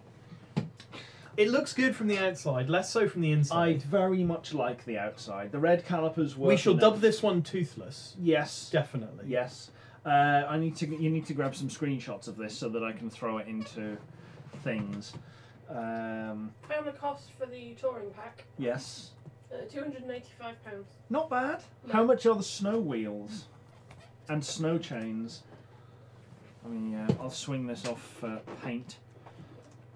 Put us back on main screen. Okay, You got so the there you go. screenshot, yeah. Yeah. Cool. So yes, so this is this going to be a rundown of what we've made? Yep. Oh, I presume you'd like the 5-year service plan. Oh, obviously. So what does that actually include? This absolutely isn't. Genuine parts, 12 months warranty, best service, free checks, software, mechanical updates, of course included. And Okay. this isn't going to give us a price, is it? Because that's it's really not. No. It's absolutely not. Yeah, so you basically selected almost everything. Yeah. Just a few things here and there. Yeah. And the standard features. Water air charge. 4-litre twin colours. turbo V8. Yeah, front like I didn't see the part where I could select it to be mid mounted though. It only allowed me front mid, which I wanted mid mounted You and probably front should wheel have drive picked a DBS then. and I front think. wheel drive. Oh well, that yeah. Oh, that's oh well. 535 PS, 528 520 bhp. brake. Yeah. So it's on 21 inch, Ooh. 255 35 21s at the front and 295 30 21s at the back. That's big. That's pretty big. That is pretty big. 8-speed auto. It's a carbon fibre prop shaft as well. Yeah. With an alley torque tube. Well, remember that you're probably picking up the F1 special bits. Oh, yes. Yeah, of course. Yeah. That's a fair point. So we have DSC, ABS, EBD, EBA, TC, HPA, PTC, DTV. Wow, that's a lot of TLAs. Yeah. Hydraulic brake. Positive torque control. So that's the ability to torque. That's torque vectoring, isn't it? As it's more commonly called. Yeah. Oh no, because then dynamic torque vectoring follows after. So I have no idea what positive torque control is. As Tom says, it's about 170 grand. Do they take Bitcoin? Yeah. Yeah, I don't know what positive torque control is. This thing is two-wheel drive, right? Yes. It's rear-wheel drive. Yeah. Okay. So that's what we've spec'd up. Now, should we have a quick flick through and have a look at a white one and put some of the options that didn't show up on just very quickly? Let's just run through a Vantage. Well, let's do it on the road just to look at something different. Yeah, so we'll do a quick Vantage. So you've got some colours. To be fair, that's going to give us so many more options, so let's not do that. Maybe let's one day in the future revisit it and go back and do a Roadster. But for now, jump back on and do the... Oh my god, that's just the blacks and greys. Yeah, you see what I mean? But have we got it? Yes. There we go. You wanted some WEC green? Oh, you could have Kermit green. Just for the most offensive colour. Ooh, that is actually called Kermit Green as well. That is a full-on Need for Speed Underground colour.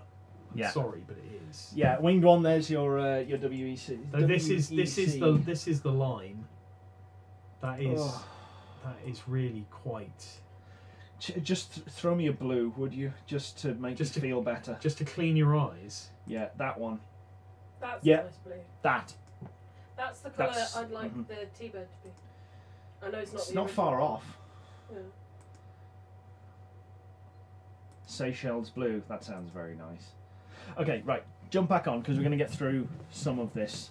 We have managed to make it all the way through a configurator in just over an hour. In fact, probably about an hour because we had a bit of misc chat at the start. So, midlife crisis orange. So jump back onto the F1. Sorry, I'm just looking at midlife crisis orange. No, left. There you go. Cosmos orange. Yeah. There's midlife crisis orange. There's I'm still cool. There's quite a horrible yellow. Not a fan. Right. We'll save all of these for when we do this another time in some months down the line because there's so many maximum things. I found you a... Jump back on the F1. LED. Oh, what? The LED torch. Yep. How much is a generic LED torch that just sits and plugs constantly in? A tenner. I need one of those. Or it's 43 quid if you want the Aston Martin one. It does Even have that's Aston not Martin bad. branding on it. I would expect so. So let's jump through in white. Oh, you wanted to look at it in white, right? Okay. Yeah. The gloss white. White gloss. Yeah. Liveries. So I mean, your only major choices is going to be just the difference of the livery. Oh yeah, but just look around them so you can see them a bit better. Yeah. And then there is a couple other bits and pieces. So obviously the grille was either way. Got a nice top-down shot of it from the rear. There was one picture of it. There we go. So stick on that one, and then put liveries on. Yeah, it's nice. I mean, I still wouldn't have it, but it's it's better without. Yeah, grill. Your grill, you probably want black. I'd probably go black on that one. Yeah. Wheels. You've only got two choices. Yeah, I'd still stick with silver. Brakes. Go black probably for this. Yeah, black on that. Glazing doesn't really matter, and then jump on personalisation. I think it wasn't interior, was the other one. Yeah, body colour duct diffuser was the other one. So it was whether or not you had that on the back. You can just see. I really can't see that. It's the centre duct. That's it. It's all. So it doesn't turn it on and off. It just gives you the option of yes, no. So if you go back to the previous one, to exterior, and then onto a rear shot. There you go. So that's the body colour diffuser. Oh right, okay. So it's either that, yes or no. Yeah. Basically. I personally wouldn't. I'd have it black. Yeah, I think so. I wouldn't have the body colour at all. So yeah, so for 170 grand, that's what you would get in an Aston Martin Vantage. I mean, is 170 grand the base price? No, for an F1? that's optioned up on the Oh, F1. okay. Yeah, that's reasonably well optioned. But you do get something that will do nearly 200 mile an hour, let's call it. So yeah. Yeah. It's not where my 170 grand would go, but No, I must admit, I'd be spreading across a number of different things. well, yeah. But if you don't There's necessarily a whole want... other episode at some point about the whole three-car carriage argument. Yeah. Which we've had many times before. Oh yes. But I'm just kind of going through.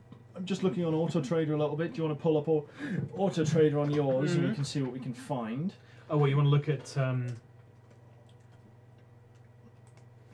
Let's just Auto Trader our way through some of the other options. Maybe you don't want to spend 170 grand, but you still want an Aston.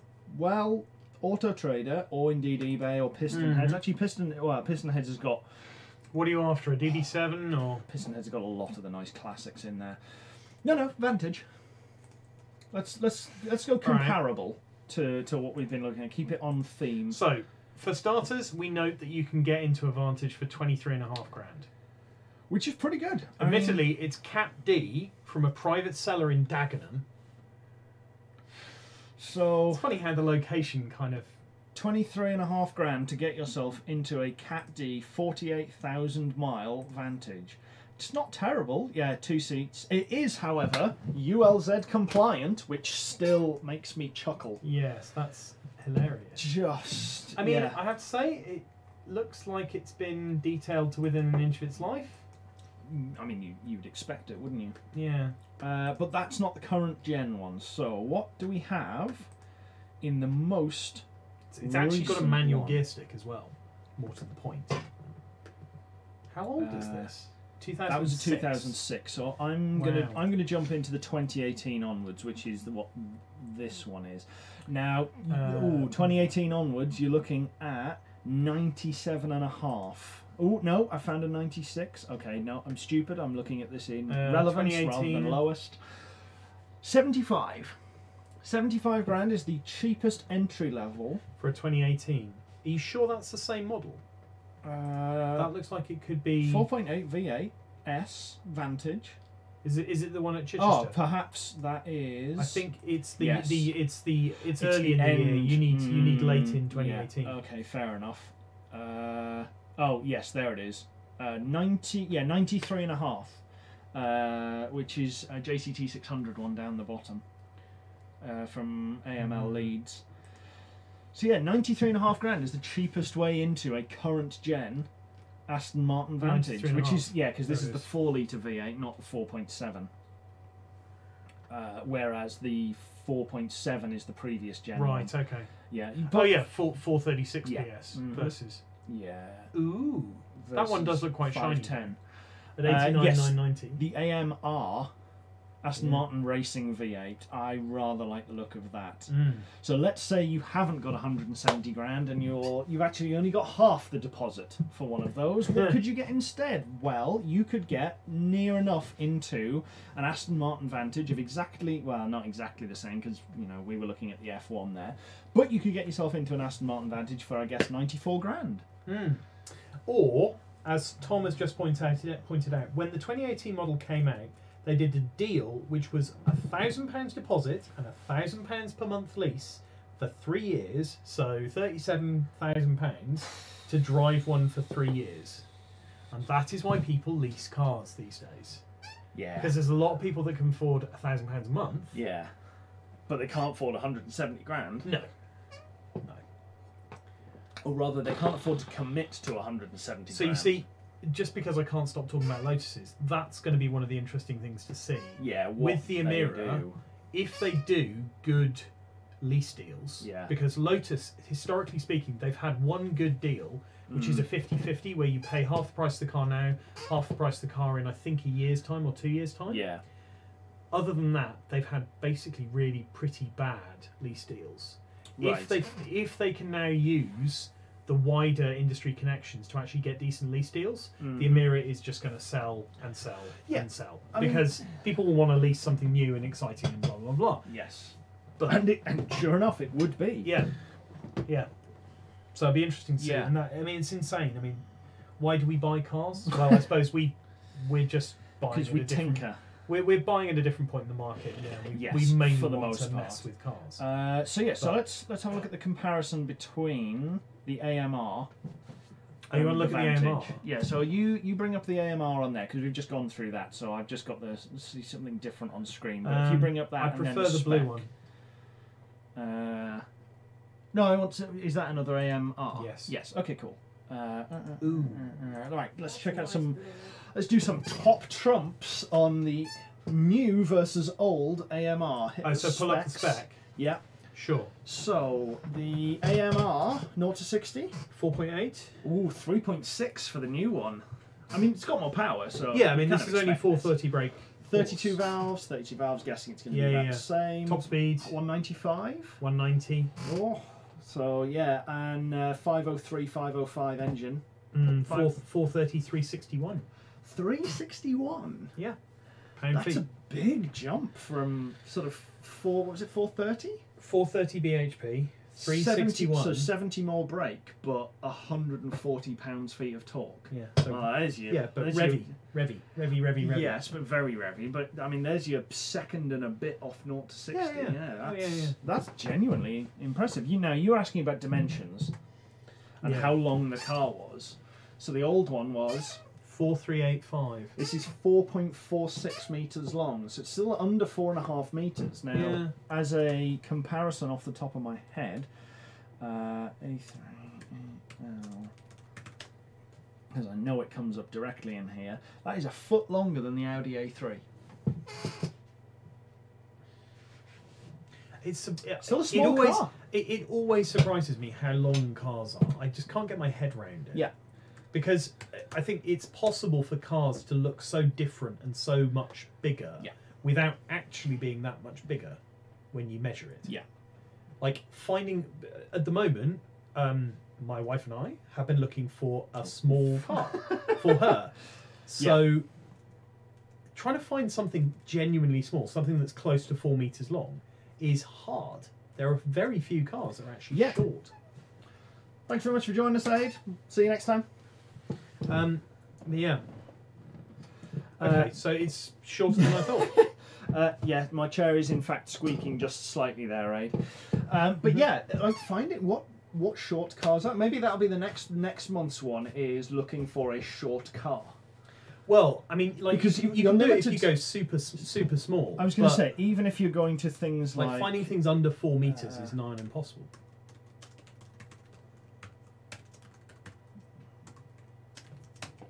BMW Mini currently comes in at 3.8 to 4 meters long. Depending on spec. But, it very much depends on the spec that you're going to go for. I mean, that is, let me just check that is the current gen. Yeah, it will be. The long ones will be the estate version. Yes, the Clubman is... the Countryman is absolutely insane at 4.3 meters long. Mm-hmm. Yeah. It's just madness, basically. I just can't quite get my head around the length of the new Minis. The thing that is called Mini. Yeah. Yeah. At what point do they just admit defeat and call it a macro? Yes. Yeah, basically that. Yeah, I mean, aside from that, obviously things like the Fiat 500, but then you're going like super mini kind of size, because I know the 500 is still shorter than the like Adrian suggested, the IQ or the smart car. Yeah. But like, once you get into like what I would call regular super cars, minis, like a Golf or something like that, they're all over 4 meters long. Mm-hmm. You know, Polo. Yeah, probably over 4 meters long. VW. Yeah, and then Polo is 4.05. It's bang on 4 meters, basically. Whereas, and then you compare it to older cars. So Tom's just put into chat the Rover 25. Yeah. Oh, that's Rover 25 3990. Yeah. How long's the SD one? Is that 5 meters long? 6? Something like 4.7, 4.8 from memory. But how much of that is out beyond the wheels as well? That's the other thing, because there's 4.7. wheelbase and then there's actual length. Yeah, 4.7. 4.7 meters. Yeah. I mean, the Thunderbird is 5.52, 5.3, something like that. That's moving into land whale territory. Oh yeah, that's yachting at its finest right there. Yeah, that's genuinely sort of impressive. I mean, so the weirdest one that caught me off guard in a car park recently was the Vauxhall Corsa. The new one. And just the overall size of this thing. So the current Corsa... Actually, no. Can you remember what the original Corsa model declaration was? No, neither can I. Wiki must have all of these. Opel Corsa. There we go. The original. So that's the Nova. I mean, it was the Nova. So the Corsa B. So a Corsa B was 3.7 meters long and 1.6 meters wide. Right. Okay. And that's. I think this is one of these problems that. Yolanda, could you bring up a picture of a Corsa B, please? Yes. I think we just dial into the size of cars that were around when we started driving. Yeah, I think it's one of these things. Yeah. It's like, as you grow up, chocolate bars get smaller because you get bigger, kind of thing. Yeah. And yes, cars have just got bigger and bigger and bigger. Yeah. And like the current VW, what's the smallest VW? The Up. The Up is the car. It's 3.6 meters. So that's probably about the same size as the original Golf, which is what, 2 car classes above it. Smaller. Sorry, bigger. I think. No. Yeah, I think the Up is about the same. We'll check that afterwards. So let's use the VW models. Yolanda, bring up the Corsa B. Trying to find a decent picture. Just the one off. Anything off Wiki will do. It's just a page of what's it called? Things at the moment. And then if you bring up a picture of the Corsa F, we can flip on. So that's the Corsa B.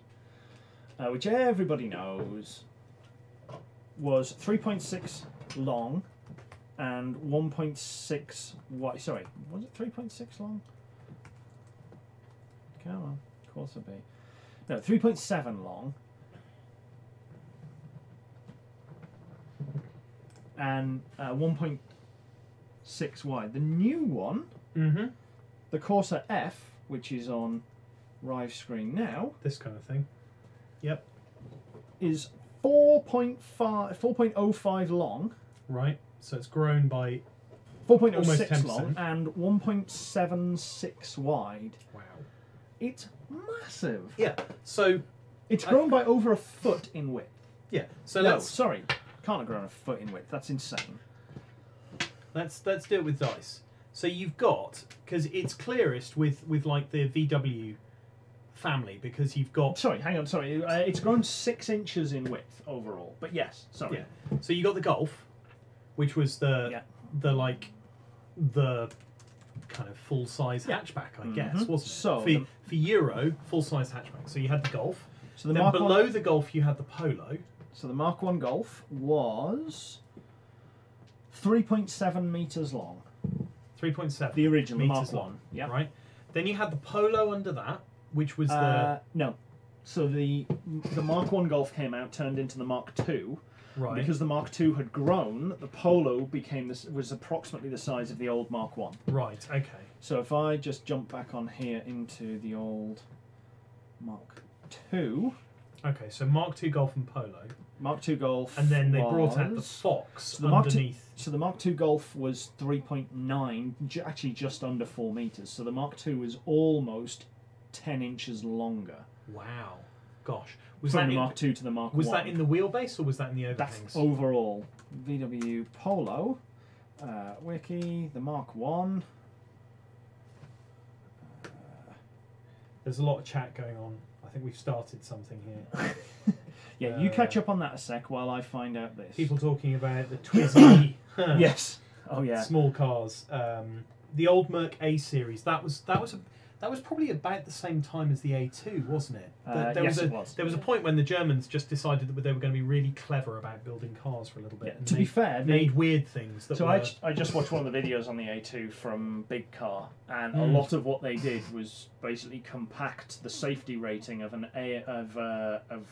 an E-class as was, or a C-class, into a shorter car with less overhang and higher up. Yeah. So they made a twin safety cell kind of affair where they had a good safety cell around the passengers and then a false floor, and in the event of a crash the engine basically got shoved into the false floor and peeled the two apart, and it had loads more crumple zone underneath your feet, where it just kind of opened up the bottom like a tin can and protected the passenger legs, which is really smart, kept a really good safety rating, but also rolled badly. It's like that's not so hot. Though.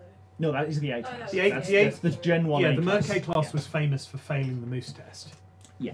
It was there. It came out a couple of weeks after it was launched, when one of the Swedish mags tested it and went, "Oh boy, don't buy one if you have moose." And you'd like, what?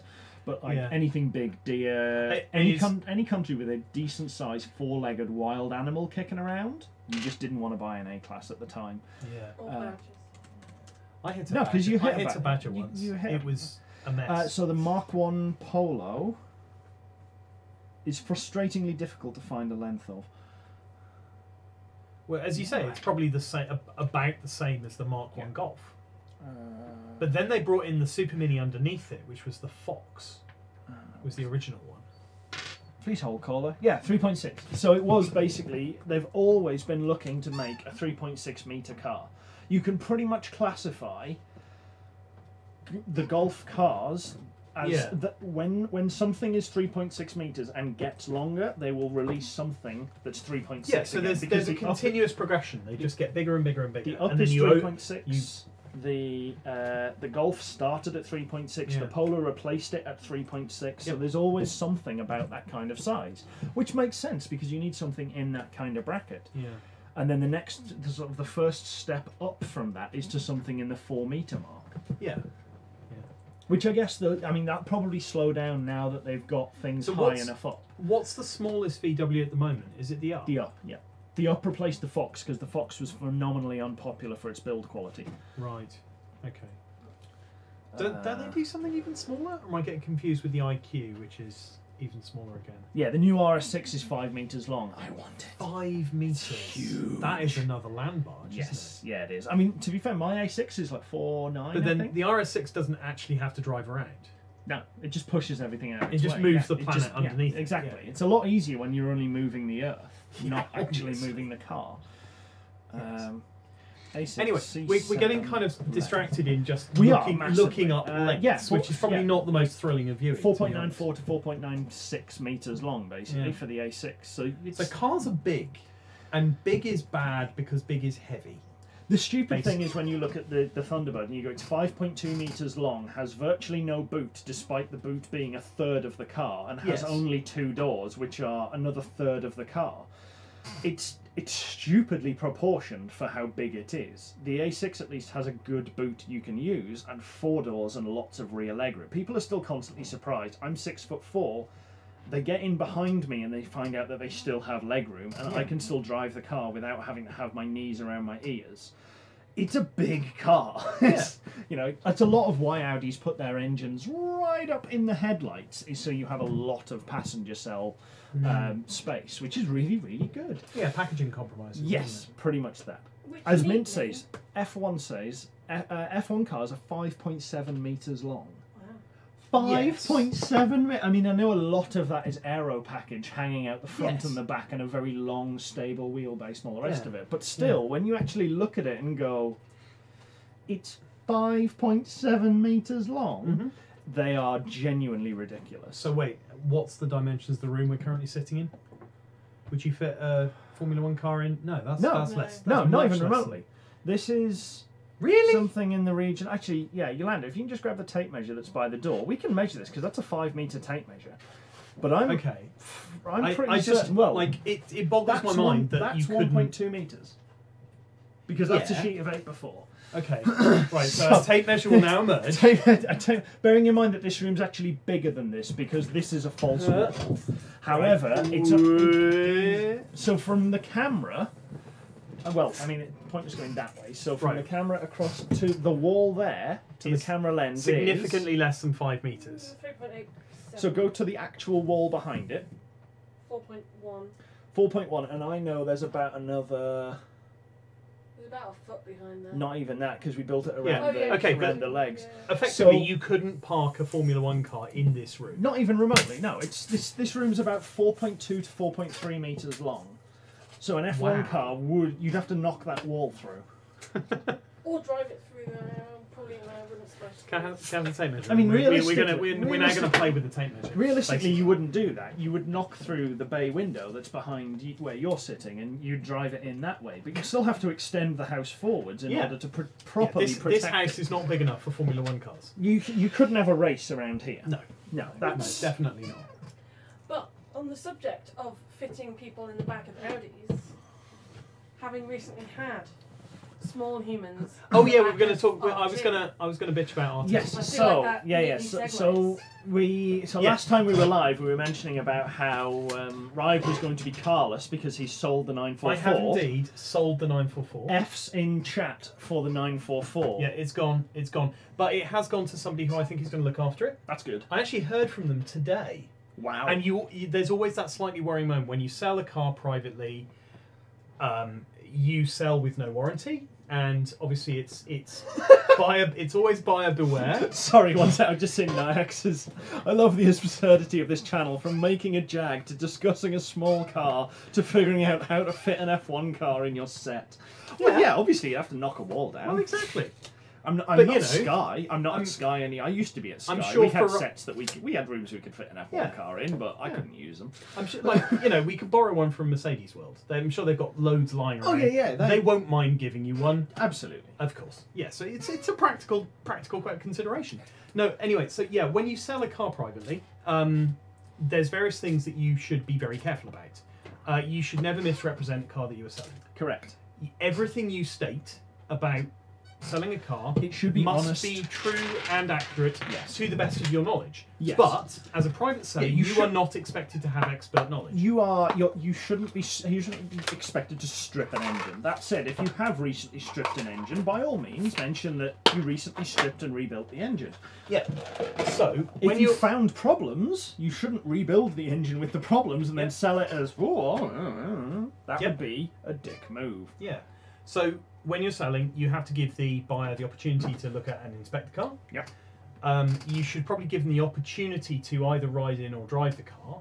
And at that point, the buyer beware bit comes in, that if you've given them the opportunity to do whatever level of inspection they wish. None of those things I did with the Thunderbird.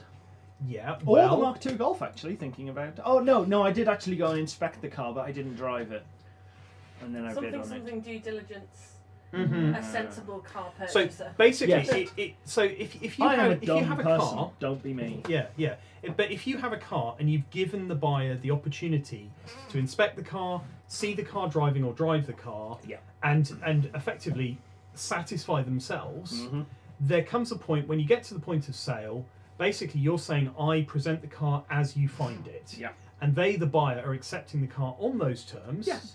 And when it comes to they get 10 miles down the road and the car goes bang and they come knocking on your front door and saying, I want my money back, you've sold me a dud. This is a lemon. This is the lemoniest Basically, if you have not misrepresented the car, if all they can do is try and take you through small claims. Yes. And as long as you haven't misrepresented anything, so if your advert says this car is perfect and flawless and will never let you down, you would potentially have been viewed as having misrepresented.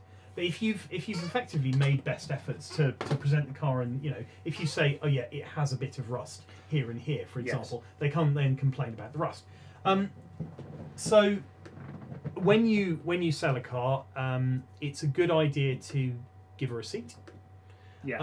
And to give a receipt that states that that's the conditions of the sale. Yeah. That it's condition as represented. You need to just minimise the VT. Oh. Ooh. Because it's currently got a Corsa on it. Yeah. Oh, it's a Corsa. That was when we were talking about small cars. Corsa B. Just yeah. There you go. Okay. So yes. Yeah. So another thing that you probably didn't do with any of these cars is get a receipt, right?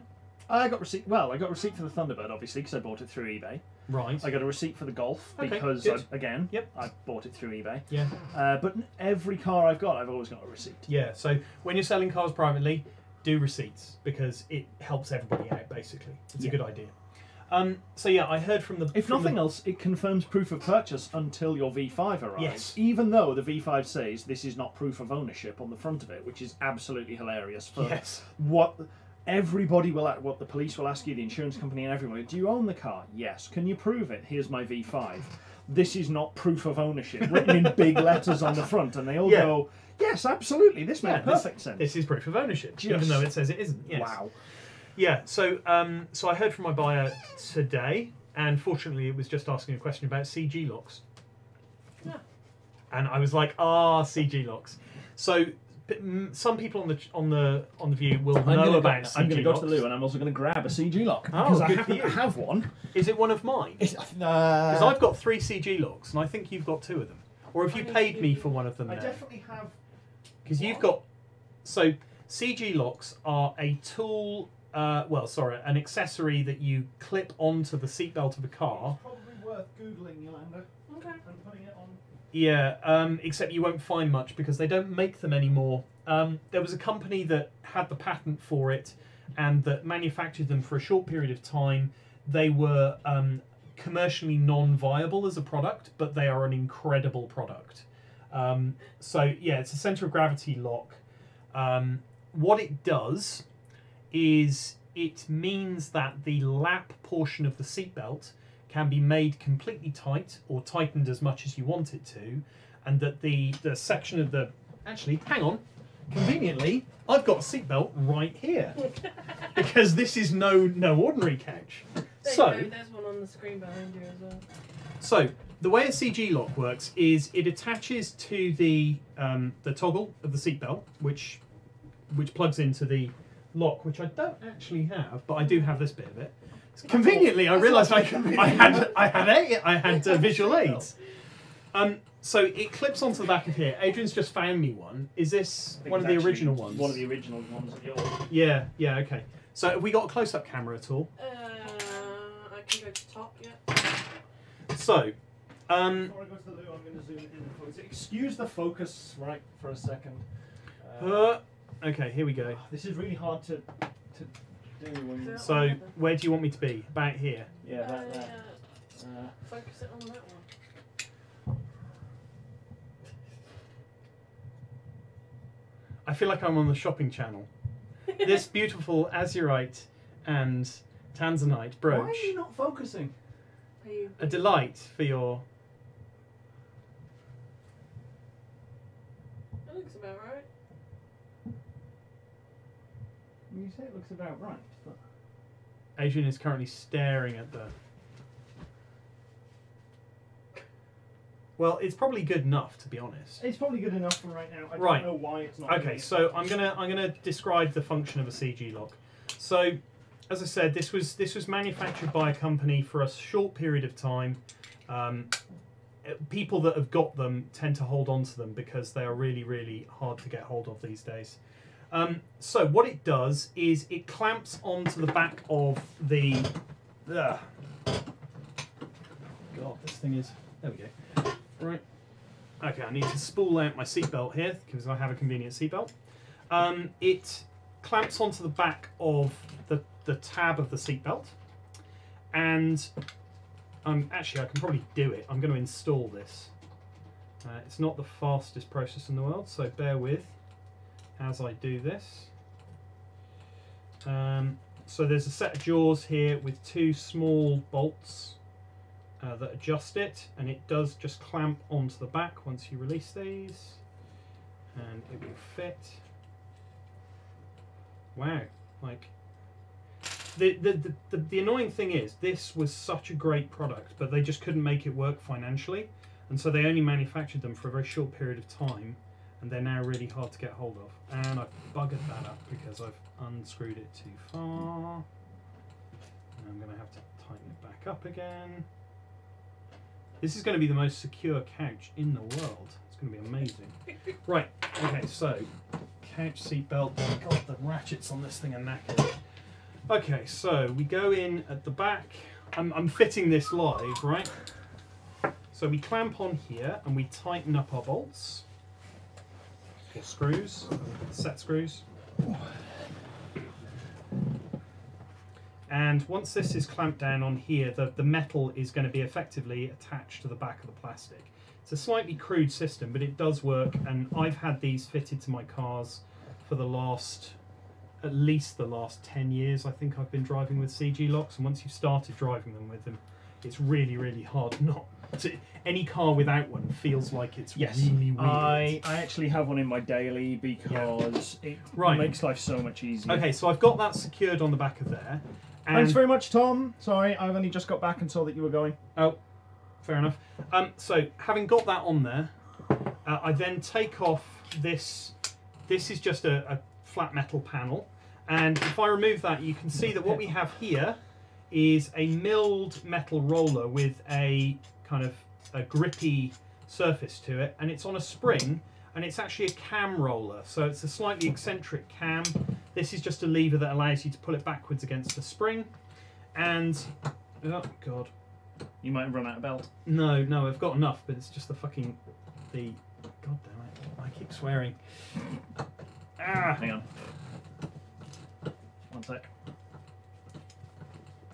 Send it all the way back. Excuse us while we just fight with a... there we go. Right, there we go. Okay, look, we've got tons of belt. Right, okay. So, what we do is we lay the belt over the roller, and then we replace this cover, move the spring clip down, and we have it fitted and in place. So, because of the eccentric cam on the roller, this will now move in one direction, but if you try and move it in the opposite direction, the cam will pull it in and it will effectively cinch itself against the belt. Yeah. And the belt is being squeezed between the eccentric cam roller there and this flat metal plate. So friction will mean that that will not at all move back. Yeah. And so what that does, because of the way we've got it configured, it means that I can basically plug this in now down at my side, and I can pull the belt tight, and I can pull the lap portion of the belt completely tight around my waist. What that does is it locks your hips and your pelvis into the back of the seat. Really, really good.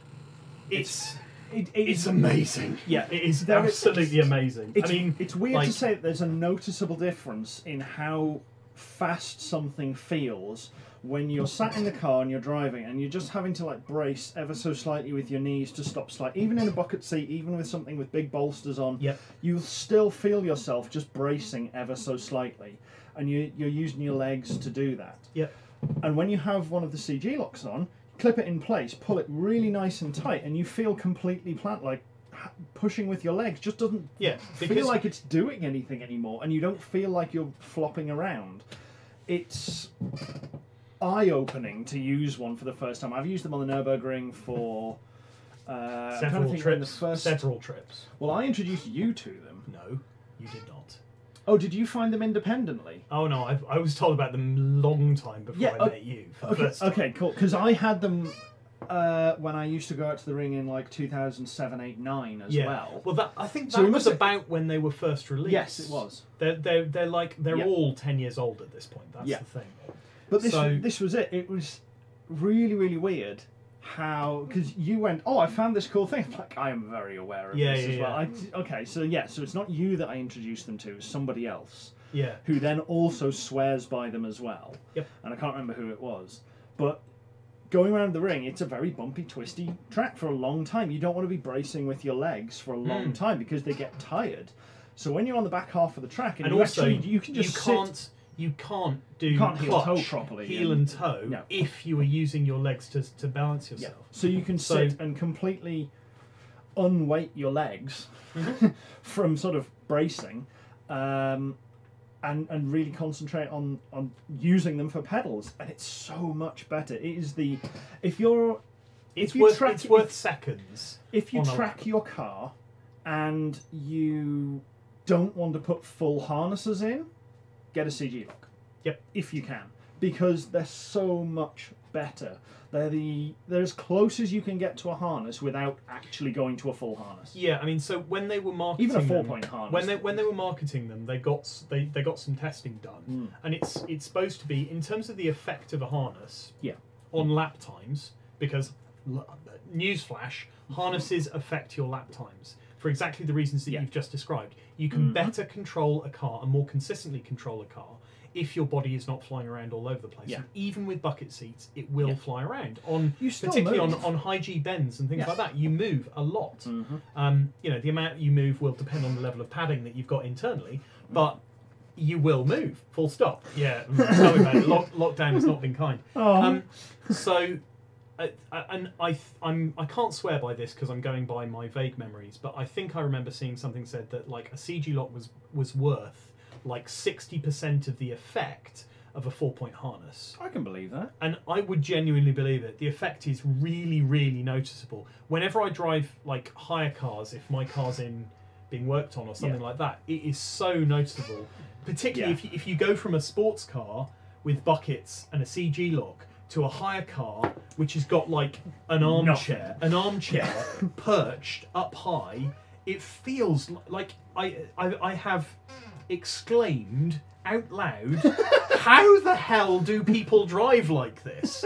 Because it feels like you're literally trying to drive a car while doing this. I think the difference going from the something like the Golf, which has buckets, and admittedly it will have 4-point harnesses, going from that to the Thunderbird is going to be terrifying. Much as I'm not going to be driving the Thunderbird on track so much, just the huge wallowy nature of that is going to be so difficult to get used to. Yeah, exactly as it is. It's going to be like a blancmange. Yeah. Just also, Adrian has said that he has 2 CG locks in his car bits box. So those are worth probably, they may be worth upwards of £100 each at this point. Oh yeah, easily. If you were to eBay them, but I mean, don't. Yes, sell them to me instead. Yes, because I've got 2 at this point. So how many have you got? I have, because Yolanda's now got one in her car because. If you remember, we were trying to talk about the A2, and this is what got us on to the A3. So, because I've sold the Porsche, the one that was in the Porsche is now in Yolanda's A2. So, enjoy. So you've got 3 now. No, mine's the A3. Oh, sorry, the A3. So I have 3. I have one that I've bought. One that I got off you, that I bought off you way back. Yes. Because you had we got a small set between us. I think we found 2. We found a supplier that had a couple. Yes. Yeah. And then there's another one that I believe I got from Skep. Because Skep bought. He did a big order, and I think that was my 3rd one. Right. Okay. So you got 3. So what cars are they in? A6 daily. Yeah. One was always in the Golf, which I think is where that one came out. So that's now on this seatbelt. Yes. And the other one is in the A3. No, because my one's from Rive. Yeah, I've just put one in the A3. Oh, okay. In which case, no, I only have 2 then. Right. So you have 2. So that is that's the one out of the Golf which came out because harnesses. Right. Okay. So this one is effectively floating at the moment. Fair enough. Yeah, so they are currently available on eBay. We have no affiliate link, but they are also £109. I think I paid £55 for my first one. So there is another one. What did you search to bring that up? eBay CG lock? Just CG space lock. CG space lock. Yeah, and there is. So there's one there. Excellent condition. Presumably, it might just be the last one that they have. CG lock no longer made, difficult to get hold of, no offers. Not surprised. There's another one which is 109. So right, so that can you just put my screen up on Yolanda? Just since we're talking about these, and some people may be going to look for these. There's 2 different versions that you will find out there. There was one with yellow text on it and one with red text on it. The red text ones are the older ones. They're the original ones. Yes. I believe, and I think I remember Skep telling me something about this. There is 2 versions of the red ones as well. There's one where the lever on the side is replaceable, and that one says that it comes with spare parts, which is the spare lever on the right-hand side. So that may be the best version. The yellow text version is later. They're all good. They're all fine. They all work in exactly the same way. And they all work they in all do exactly the same job. Stiff back when you drive. Do you? The answer. Yeah, Right. CG lock. So they are also very good. So I've got 3 herniated discs in my lower back, which is a bit of a pain frequently, and cripples me from time to time. And I find not having to brace in the car, even as a daily, just being pinned in at my waist means that I don't slouch my back. Yep. And I don't kind of twist it. It's just way more comfortable. And I've actually seen it advertised once as like an orthopedic helper, So, not an orthopedic winner. Yeah. But yeah, this is the new. So the company that originally did CG Lock, Yeah. they couldn't keep making them because they couldn't make them economically. Yeah. And unfortunately, they've still got the patent, so nobody else can make them. They came out with this thing called Shoft, which it's a plastic device, which is supposed to just be kind of like friction based. Yeah. It works effectively on the same principle. It tries to lock in the lap belt section. It's probably fine driving around day to day. Yes. But it's not going to help you on track. No. Not like the proper one is. The one that it'll be enough for I'm going to go to the shops. For like what I use mine for in the A6 day to day, it's probably all right. I don't know. I've not tried it. Honestly, find a CG lock. Screw this one. Find a CG lock because it is lock way they found 6 better. when they were clearing out, preparing for the shop. Yeah. They sold 5 of them in 2 days. Yeah, I But bet. If you, I think you will only find them in eBay and second-hand sales at this point. Yeah, the one. But I mean, they're very hard wearing because they're all metal components, so there's no problem with having a second-hand one. A couple of years ago, we did this big order, and I think we ended up buying 10. And we bought 10 of them for a group of us because we were like, so how many have you got? We and discovered the guy went, 15, 16, and I think we bought more than half of his stock. We discovered that Design 911, which is a company that I was using for parts for the 944, they had it, but you had to search. It wasn't listed as a part for sale. You had to search within their website specifically for CG Lock, and then it would pull up a kind of hidden page. Yeah. So they had some of them, and we called them up and we confirmed, yes, we've got a box of these. Cool. How many? And they'd had them for ages because they weren't selling them. Yeah. And so they were offering them at 60 quid. And I think we bought more than half of it. I seem to recall it being a 600 or 700 quid order that we did. Yeah. We basically bought them out. Yeah, they don't have any more at this point. I think there's still some left. Yeah. Because I think I was going to get another one, and then I got made redundant. Well, not quite made redundant. My position was, it was moved between departments, and I wasn't. Yeah. Yay. So I don't know how many of them are out there. Like, if you go to a track day, will you see other people with them, or is it just that like our community of people know about them? I've seen a few. I haven't actually seen that many on track days. People who I spoke to who were around back in the day, 10 years ago, there was quite a lot of people had them then that we used to go to the tracks to. So from the Club GTI lot, there was. I wonder quite a where they few all there. are now, though. But yeah, I mean, a lot of people they don't think about it. They just put it in, or they go, "Oh, I can't be bothered with that," because they don't put it on the daily, so it sits around somewhere. Yeah. But yeah. No, I'd be interested to try the Shoft. I would be interested to try to compare. Yeah, I don't know how much a Shoft is. I would. 25 they're like pounds 20. They're 25 quid. They are just a sort of. They're definitely easier to put on than the CG Lock. Yes. Having fought with one before. Yeah, but that's again. That's also why they're not probably not as effective because they don't grip as much. So if you absolutely positively cannot find a CG lock and want something, you could get one. Yes. I'm not going to sit here and recommend it because I have never used one. If Shoft would like to send us some to test, certainly I will give it a test. What's the likelihood that Shoft is watching this? Nothing. Yeah. I can tell you for nothing that it's not going to be as good as the proper CG lock, but if it's comparable, well, congratulations, like well done. And do not ever do what Emmy did, which is give it away with the car that you sold. Oh, good God! Why? That would be a mistake. But there we go. Yeah, it's the last thing that I mean, my previous A6 went into the body shop to have some work done after somebody pranged the back of it.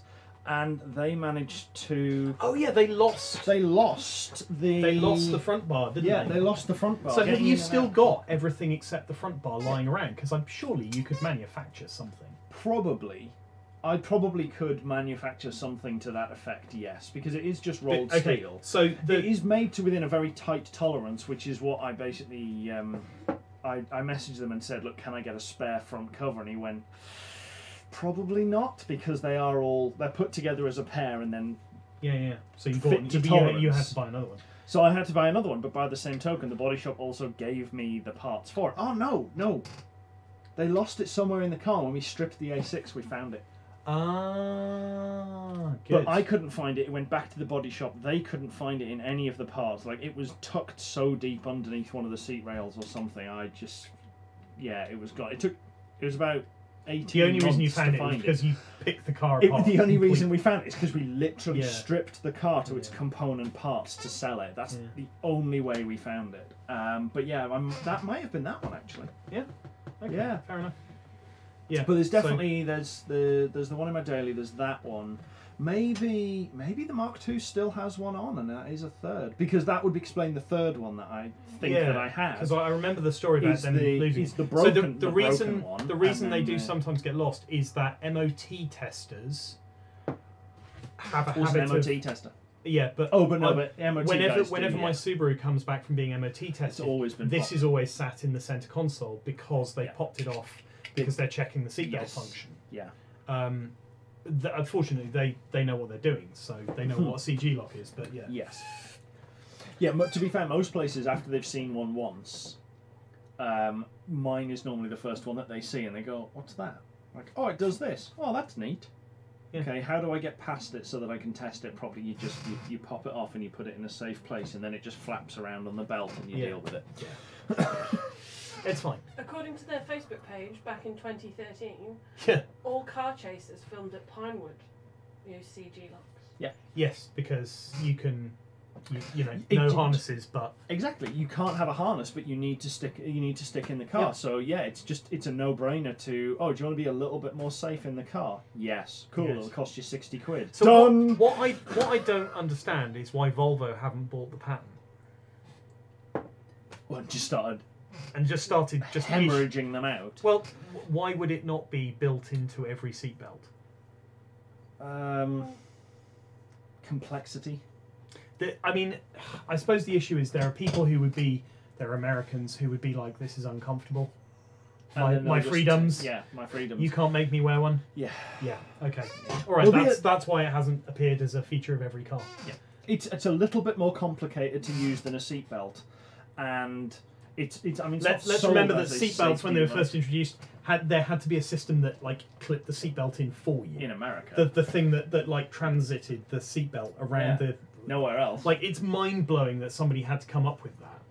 But I'm still amazed that the automated seatbelt was a thing, and some of it was for convenience, some of it was to make people wear them. Just wow. Yeah, it's quite incredible. But there we go. And it's also a really good way to garrote yourself trying to get in. On the other hand, I can remember on a long trip in the Lotus, which had quite hard seats, and had a CG lock installed. Yes. I drove, because I'm in Lunatic, I drove the Lotus to Sheffield a couple of times when I was going up to Sheffield for my degree courses. And it's from where I live, it's about 3.5, 4 hour drive. 4 hours, yeah. So I did 4 hours without a break, end to end, and I couldn't actually get out the car when I got there because I'd had it a little bit too tight. That's a brave move. And basically, I just locked off all circulation into my legs. I could still move my feet just enough to do the pedals. For all those tight driving corners on the M1. I did have to kind of crawl out of the car and just like drag myself across the ground a little bit because I just killed all the circulation in my legs. Yeah. So, just to bring us back on topic to the old... Oh no, you were going to have your... Yeah, we're going to talk about the A2. Oh yes, you're going to be on the A2. This is an opportunity. It's the A3. For God's sake, it's an A3. R2, right. Should we pull this up? Because we're not sponsored by them, so screw it. Can we get a picture of R2? Has R2 appeared on... Nope, never. Other than in the background of bits. Okay. It's never formally been on. Right, so we should... Oh no, yes he has. Yes, because we did a comparison one of the episodes on wheelbases. I will find a page. You start chatting, I'll find it, and then link it to Yolanda, and then... Yeah, we've already explained the story that Rowdy 2 came about because Yolanda was looking for a car to learn to drive in. Yeah. And we had the steer from my old boss, Roger, that he was looking to potentially get rid of the car that he had been remorselessly hacking to work, back and forth to work in for several years. He was moving on to an A4 Cabrio. So he had an A3 Quattro 1.8 turbo to get rid of, basically. And he was just looking to offload it. He tried We Buy Any Car. He got a derisory offer. We made him a slightly less derisory offer, and that was enough to secure a black, full leather, quite highly spec'd. It's full spec. It's missing nothing. Yeah, a full spec'd A3 Quattro. So Yolanda, you've had that now for... Well, you learned to drive in it first of all. Yeah, I took my test in it. You took your test in it, which must have scared the invigilator senseless to see a learner in a 180. 180 brake horsepower car? 180 brake. 180 brake horsepower car. I think she was more concerned, or at least the first one was, that I didn't check my blind spot. Yeah. She stopped me several times and was like, and take off again. And I kept checking my right one, but I missed my left one. Again, and she kept saying, she's like, and pull over here. And pull away from the curb. And I did it wrong every time. Oh dear. Was that your major? Yeah. Well, I did. It was did enough the minors that it times, built into a major. So the A3 is it's what's the plate? Is it an S plate? It's a W plate. W plate. So what does that make it? 99? 2000? 99. I thought S was 99 for some reason. No, S is 97. Okay, so WB 99. All right, I'll Something take your word like for that, it. yeah. So it's black leather interior. It's really quite a nice car. It's got a little bit of rust on it at this point. Yeah, the rear arches need a little bit of TLC. It's missing a few bits and pieces. You know, one of the door handles has fallen off and stuff like that. Yeah, but it's sprung off eventually. Mechanically speaking, it is remarkably robust.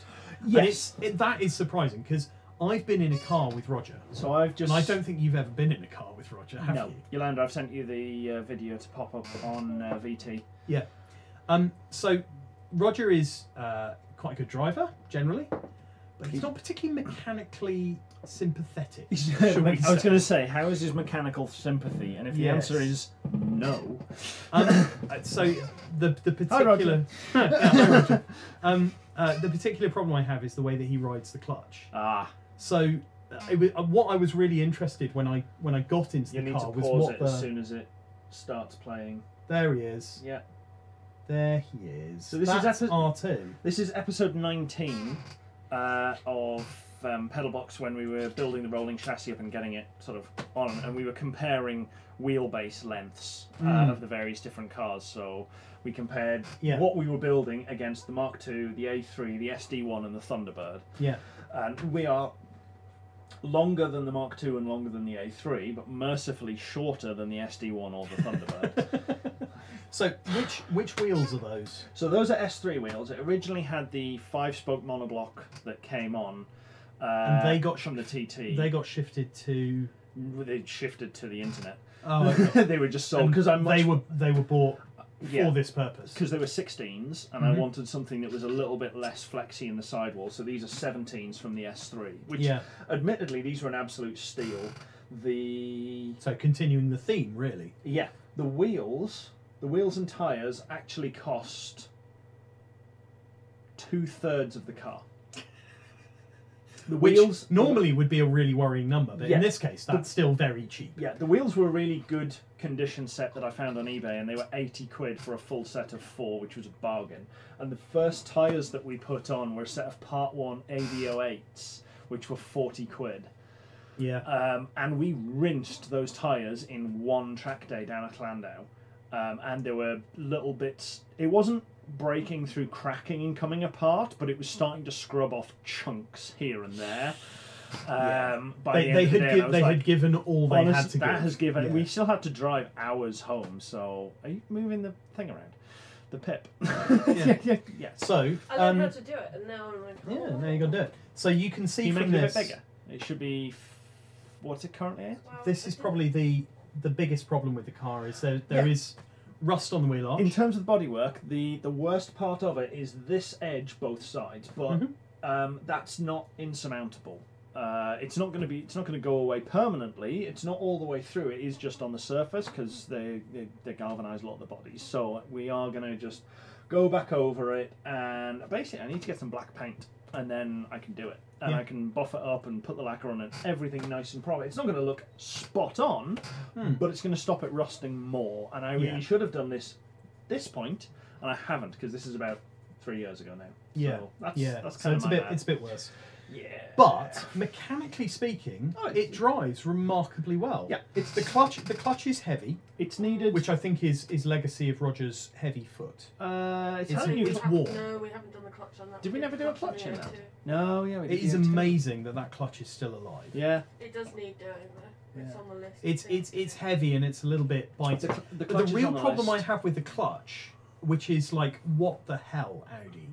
So the clutch is right over on the left hand side of the pedal box. Yeah, got to mention pedal box. Yes, at every opportunity. So the clutch is right over on the left hand side of the pedal box. The pedals are actually pretty nicely set up. I drove this car for a weekend. I put a couple of 100 miles on it. And by the end of that, I was quite nicely heel and toeing. It's reasonably set up. Yeah. But the clutch pedal, there is a plastic surround which is approximately like L-shaped. Yeah. And when you depress the clutch pedal fully, the plastic, the pedal goes past that. And you find that your foot is now pivoting over the plastic. And you effectively have to push with your toes to get the pedal all the way to the firewall. It's a bit weird, isn't it? What the hell? Yeah. Why would you have halfway down the pedal travel something that just goes not? I mean, is it that the way the car is supposed to be set up, the pedal shouldn't be going that far? No idea. Or is it just that like they decided it'd be really nice if halfway through your foot could have a nice massage experience of like basically ramming into the side of a table like that? Yeah. Like, what the hell? Does that not bug the hell out of you when you're driving it? See, or is it one of those things that... I don't particularly notice it. I guess because I learned to Yeah. drive it. Yeah, you wouldn't... It's just, and then when I moved to another car, it was just another car, so I never really registered that it was... Yeah, to be fair, Emmy, and she says she'd know synchro in first, second, third, and fourth.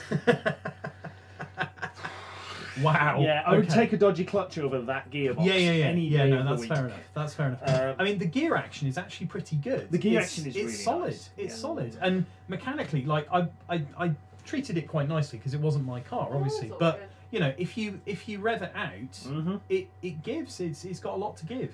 Yeah, it goes very, very. And the other thing that was the other thing that surprised me about this is that I've driven a lot of turbocharged cars.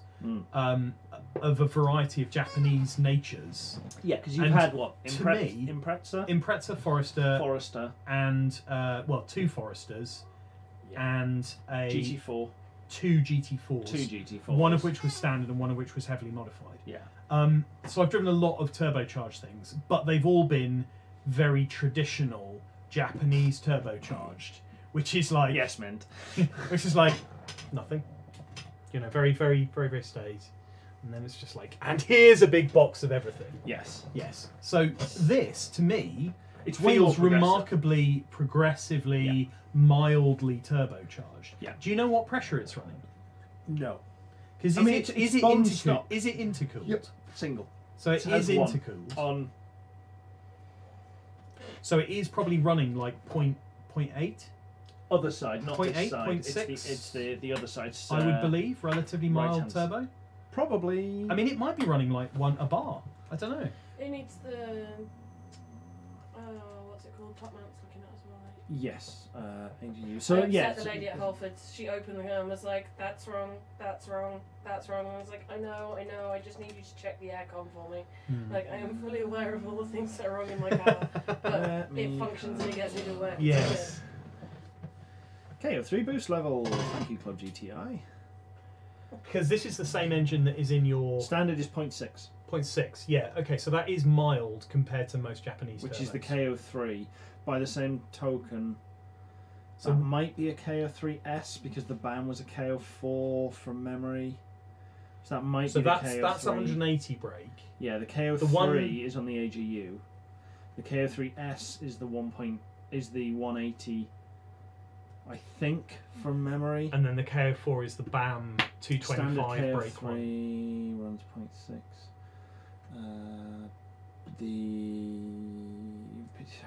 Okay, so this thread seems to be suggesting about 0.8, give or take.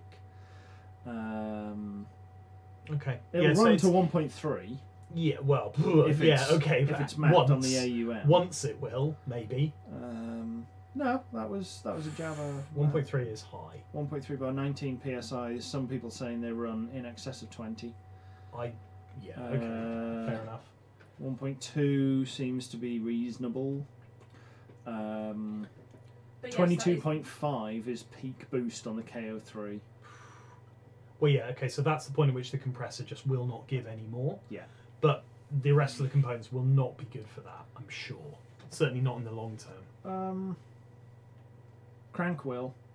Rods are 300 to change. And a KO3 won't take you there. Yeah. KO3S will get you up into the high 280s. No, mid 280s. KO4 will get you into the high 280s without changing rods or anything like that. If you want to go beyond 280, 300, from what I remember. It's been a while since I looked into it because obviously I was looking into this at the very, very start of the build. Going, we'll totally do that. What are you planning on doing with the kit car? Because that is a KO3 or a KO4? KO3S. No, KO4 now. Sorry, it started out as a KO3 because we had the AGU out of the first A3, the silver one.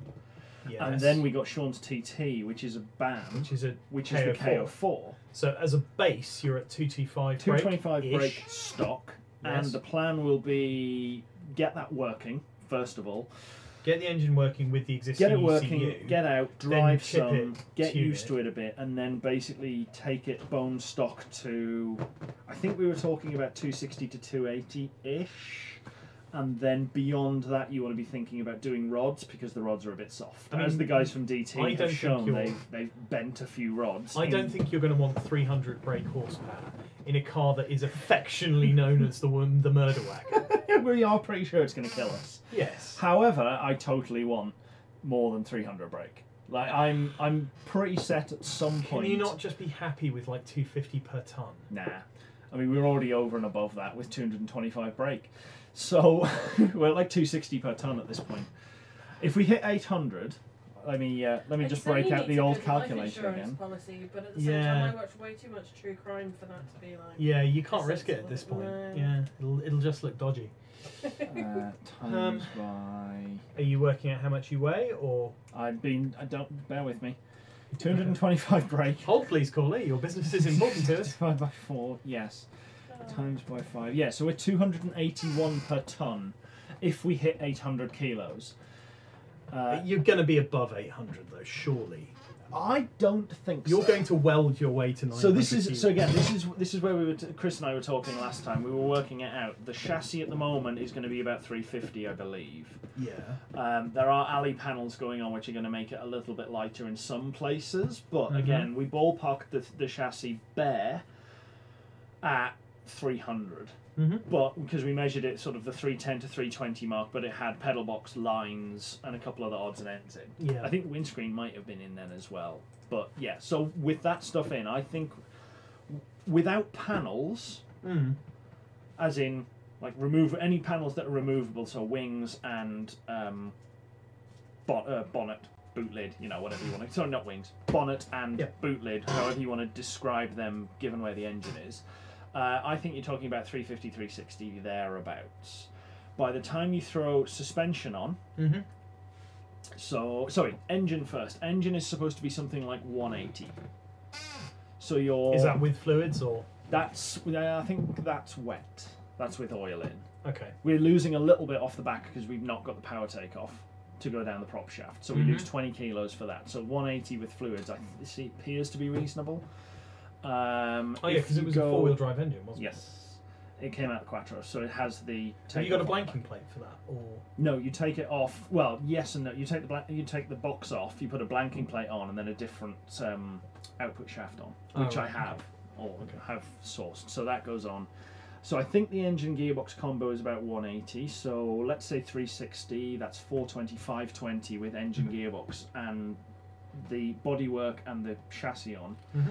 I think we worked out the kilos are about 100. So the wheels are about... No, sorry, the wheels are 80, all up. Yep. The suspension is...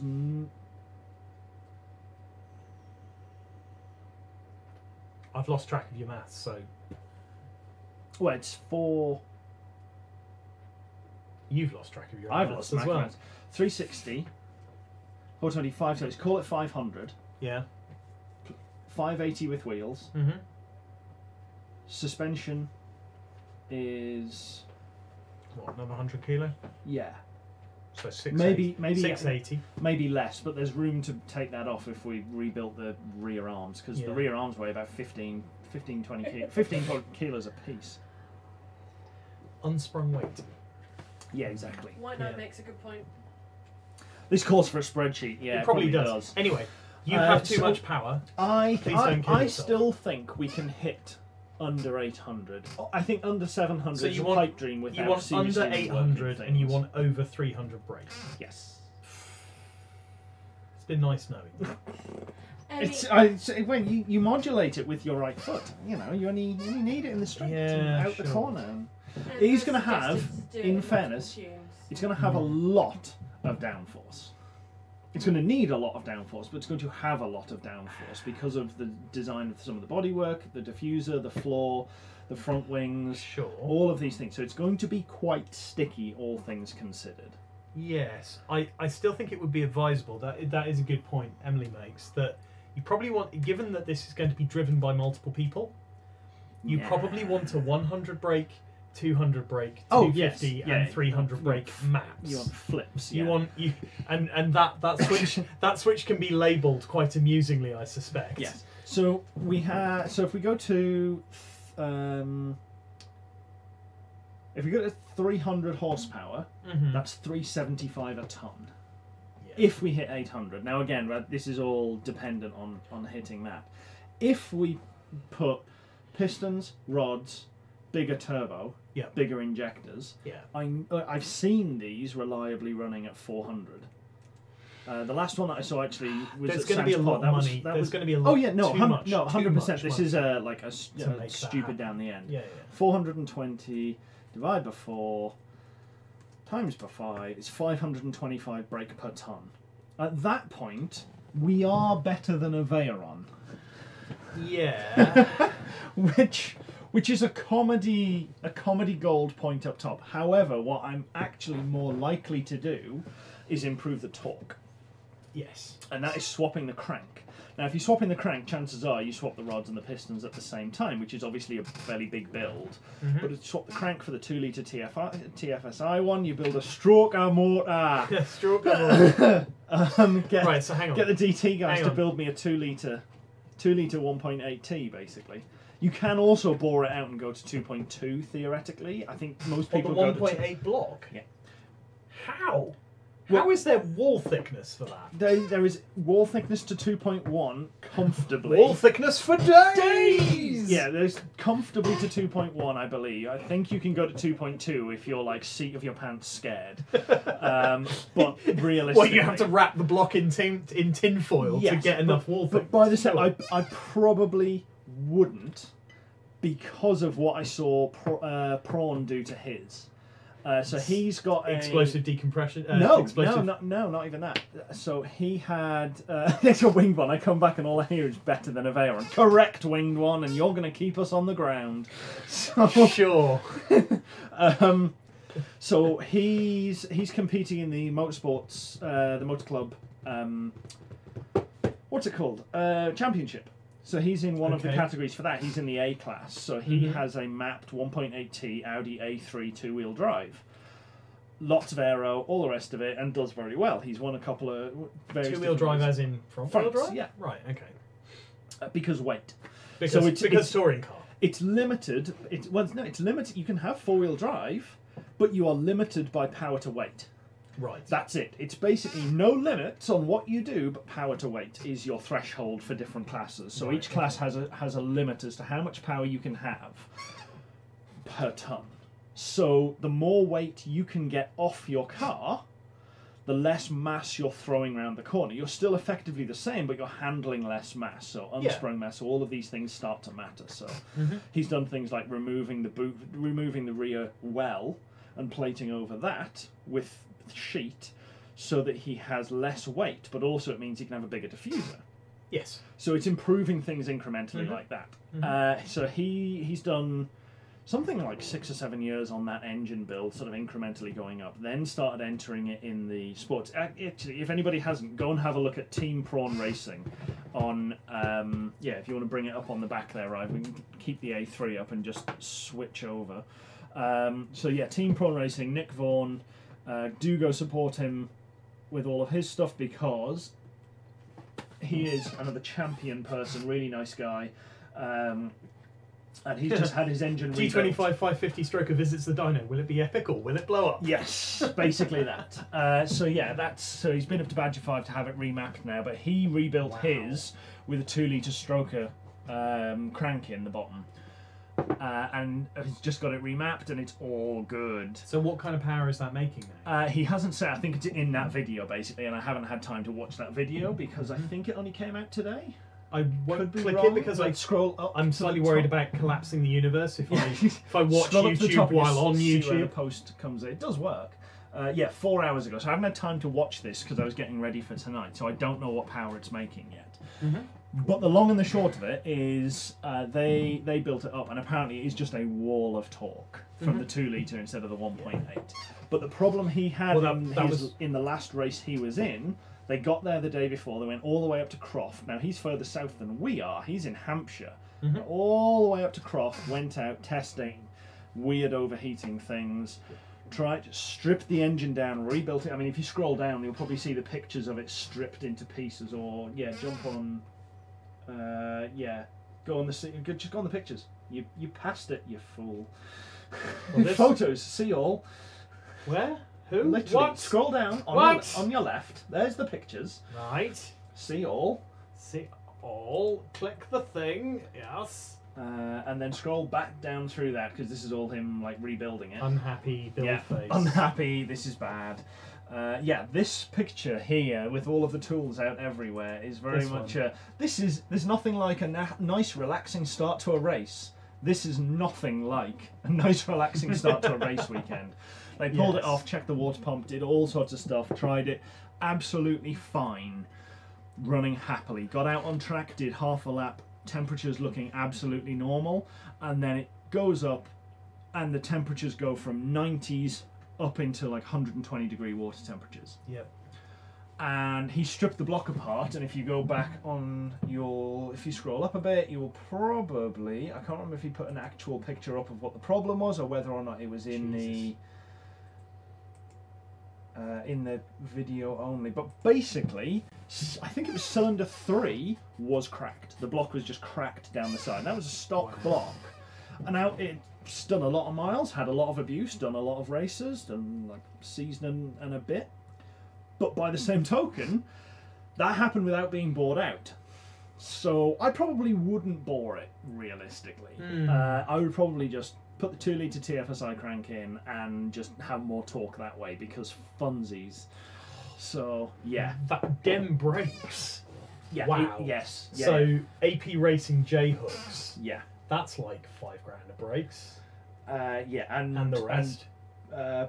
Pro 5000 4-pots. Yeah, they are really, really nice. He has sorted that car. I mean, he's been developing it on and off for about 6 years. So it and can just do tracking this, it. right? Basically that, and it does really, really good. Because the Big Blue Bus had AP Racing 6-pots on the front. Yeah. My God, did it stop? Yeah, and for a big car, gas it really gold. stopped. But he's literally built a competitive race car that does and wins in the garage. Yes, how many exhausts does he have? So he built the 2 at the front, and then just shopped on all the rest for maximum comedy value. Right. But yeah, like straightening the pipes, less weight, all of these little incremental things. So it's really, really good looking. I changed the wing recently as well, because there you go. So you changed the wing because it was kicking up so far. They were dropping it down far enough that it was actually the leading edge was higher up than the trailing edge, so it was kind of down like this. So it was like, right, get rid of this and put a different wing on, because it was basically acting more as an air brake than anything else. So he swapped that one out. But yeah, they won at Donington. Wow. They won their class. So it's like, and he literally built a class-winning race car in a garage in Hampshire. Impressive. Which is really, really cool. So he's one of the people that I want to go down and like properly interview about all of the stuff.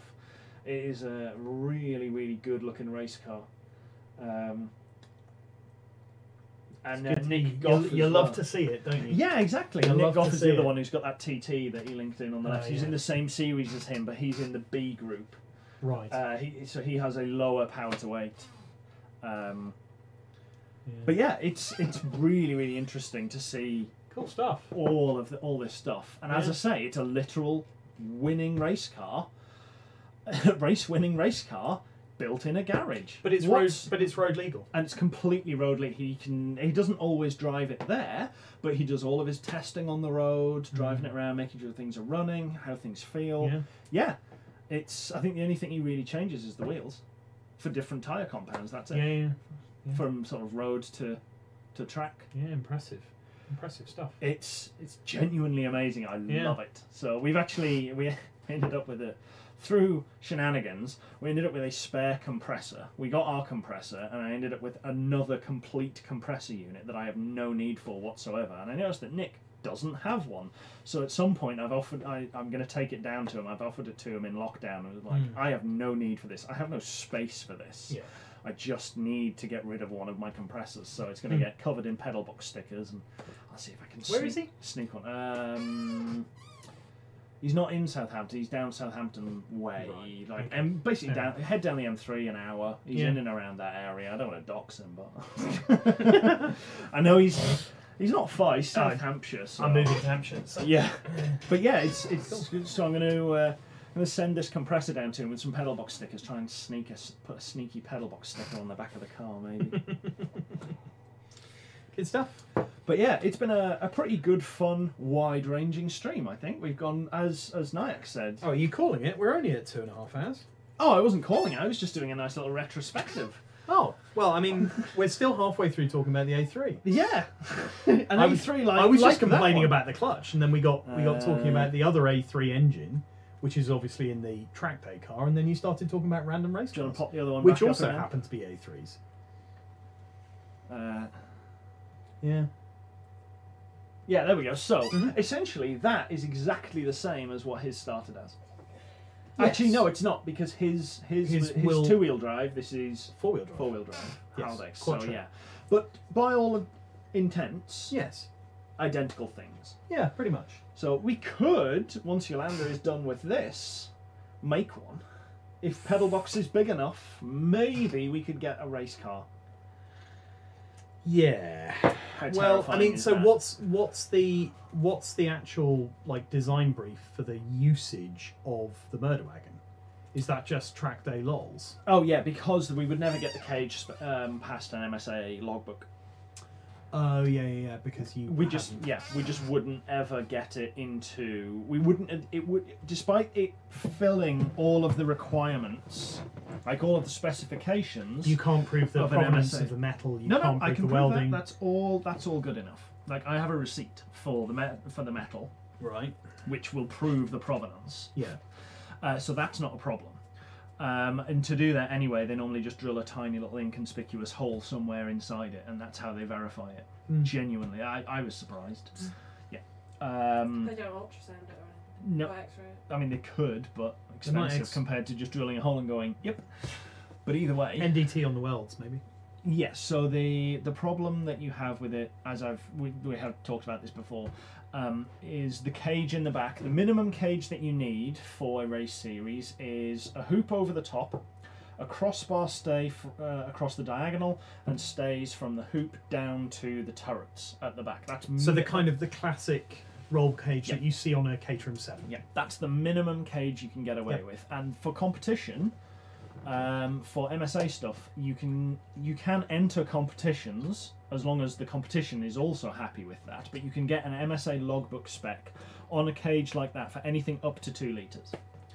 So as a 1.8 litre car, we are fine within that spec. So the basic design yes, Emmy, is fine. City Car Cup is absolutely the first thing that I would be doing as a PedalBox race car, mostly because I need to get a race licence. Secondly, I need more race time on track. And thirdly, I would much rather be on a track with lots of people with very similar cars to actually see if I'm capable, rather than enter a field where I know I'm going to get whipped by people just careening by me and be really disheartened by it. Yes. So I'd much rather do the City Car Cup, and as Bomb proved, you can do that for about $8,000 all in, and you still own the race car out of that, so your second season is infinitely cheaper as a result. But yes, absolutely want to do that. Might kind of have plans. Not that I can enact them right now. You have so many. I have so many plans. Not that I can enact them right now, but I would totally do that given enough time. Basically, to do that, we have to finish the kit car because that takes up a good chunk of time. As so this is I've got it up on. So it's wait, hang on, wait. We'll get to that in a second. I'm talking about cages. Oh, okay. So the cages, so you can have that, and they have to be built out of spec metals. You can either do it in 50mm by 2 or 46.5mm by 2.5mm tube for all of the mandatory members, and over, diagonal, and down to the turrets are mandatory for under 2 litres. Yep. If you're putting in bars that go forward, you're putting in a halo that comes around like that. You can either do a halo or you can do A-arms that come down and drop into the floor at the front. Yep. Also mandatory, have to be 46.5mm. Okay. You can then also brace between them in 46.5mm across the front. Right. And that's the mandatory members across there. The door bars can be in 40mm. Right. I think. Seem to remember that the the crossbars can be in 40mm. Something else can be 40mm as well, but I can't think what it is. Oh, the crossbars in the rear stays, I think, can be 40mm, but I could be wrong. But I think most people seem to make them out of the thicker stuff anyway. It's the door bars that are normally thinner because they're harder to climb across. Yeah. So that's what you need for that. Now, ours is 46.5 across the hoop, the stays, and the diagonal, and for the harness bar that goes across it. Yep. The downside is I didn't have enough 46mm to do forwards, so I only had 40mm bars that come off the front and then go down into the chassis. Right. I'm happy that it's strong enough. The MSA book would look at it and go, well, you don't technically need it, but on the other hand, you've welded it to the cage. And therefore... On the flip side, you've welded it to the cage exactly where you would normally weld the A-pillars and forward bars to. Mm-hmm. So the whole welding fatigue, heating the metal and heat cycling it and losing strength shouldn't matter. Basically, it's a lot of things that you could look at and they could go, yes, we understand why you've done this. Yes, it doesn't matter. We can let it slide because it's not mandatory for what you are. On the flip side, you've done it and you've not used the right tube. Yeah, so the likelihood is that you're going to get rules lawyered. The likelihood is you could probably have a conversation with the MSA to the effect of, we've done this, but do we need it? Yes, no, etc., etc. We know we are safer than normal. Than minimum. Yes. But essentially it comes down to whether or not they would agree with that. Now, in my eyes... There's no benefit to them to agree. No. Now, in my eyes, because I'm not looking to compete with it, I don't care.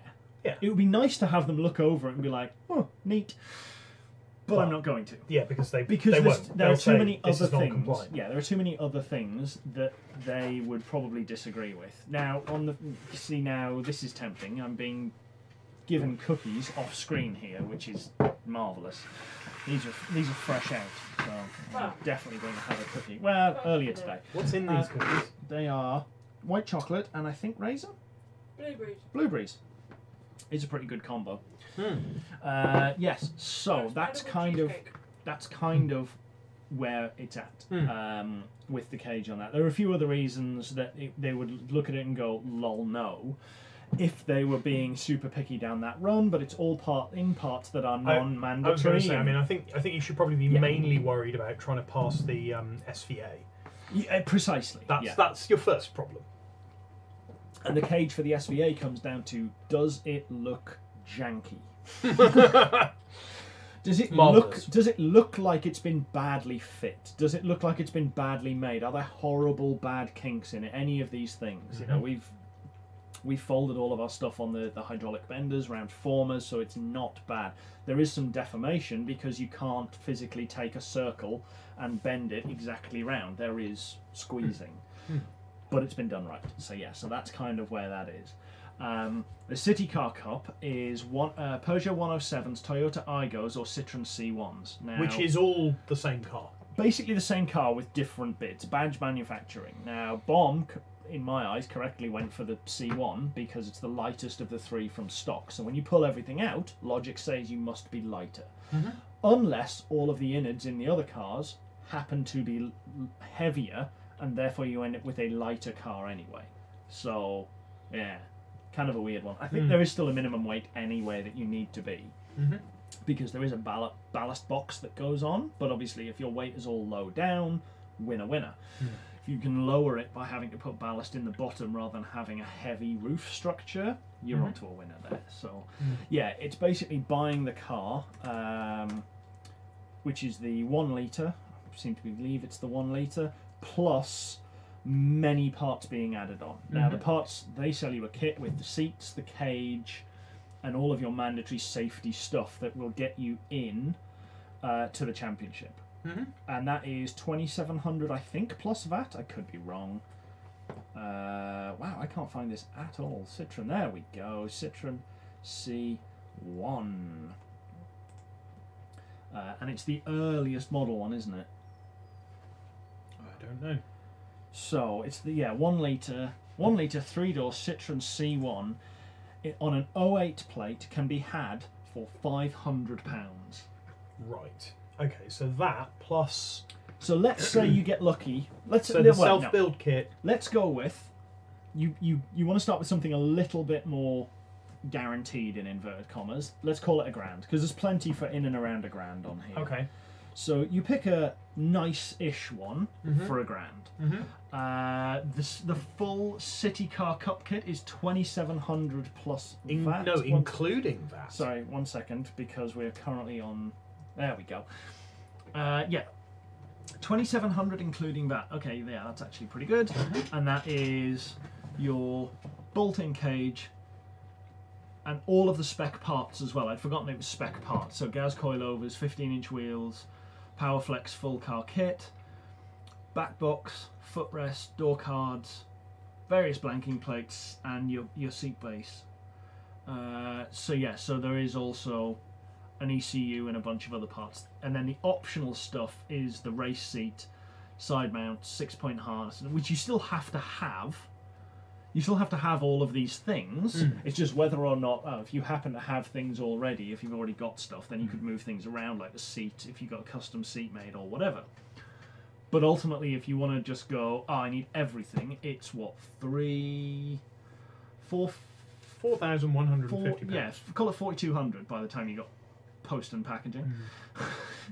Okay, so competitor will be responsible sending off ECU. Yeah. For an additional 120. Okay, yeah. By the time you do it, call it $4.5 grand. By the time you also change all the fluids, service it, and do everything else, you're $4.5 grand in. And after that, it's your entry fees into the events, which is basically what Bomb said when they were doing it. They kind of worked through it. I'm just going to swap the back monitor onto yours. There we go. So yeah, so they do 2 rounds at each of these. I believe the first year when Binky and Co did it, they did it, and it was with another.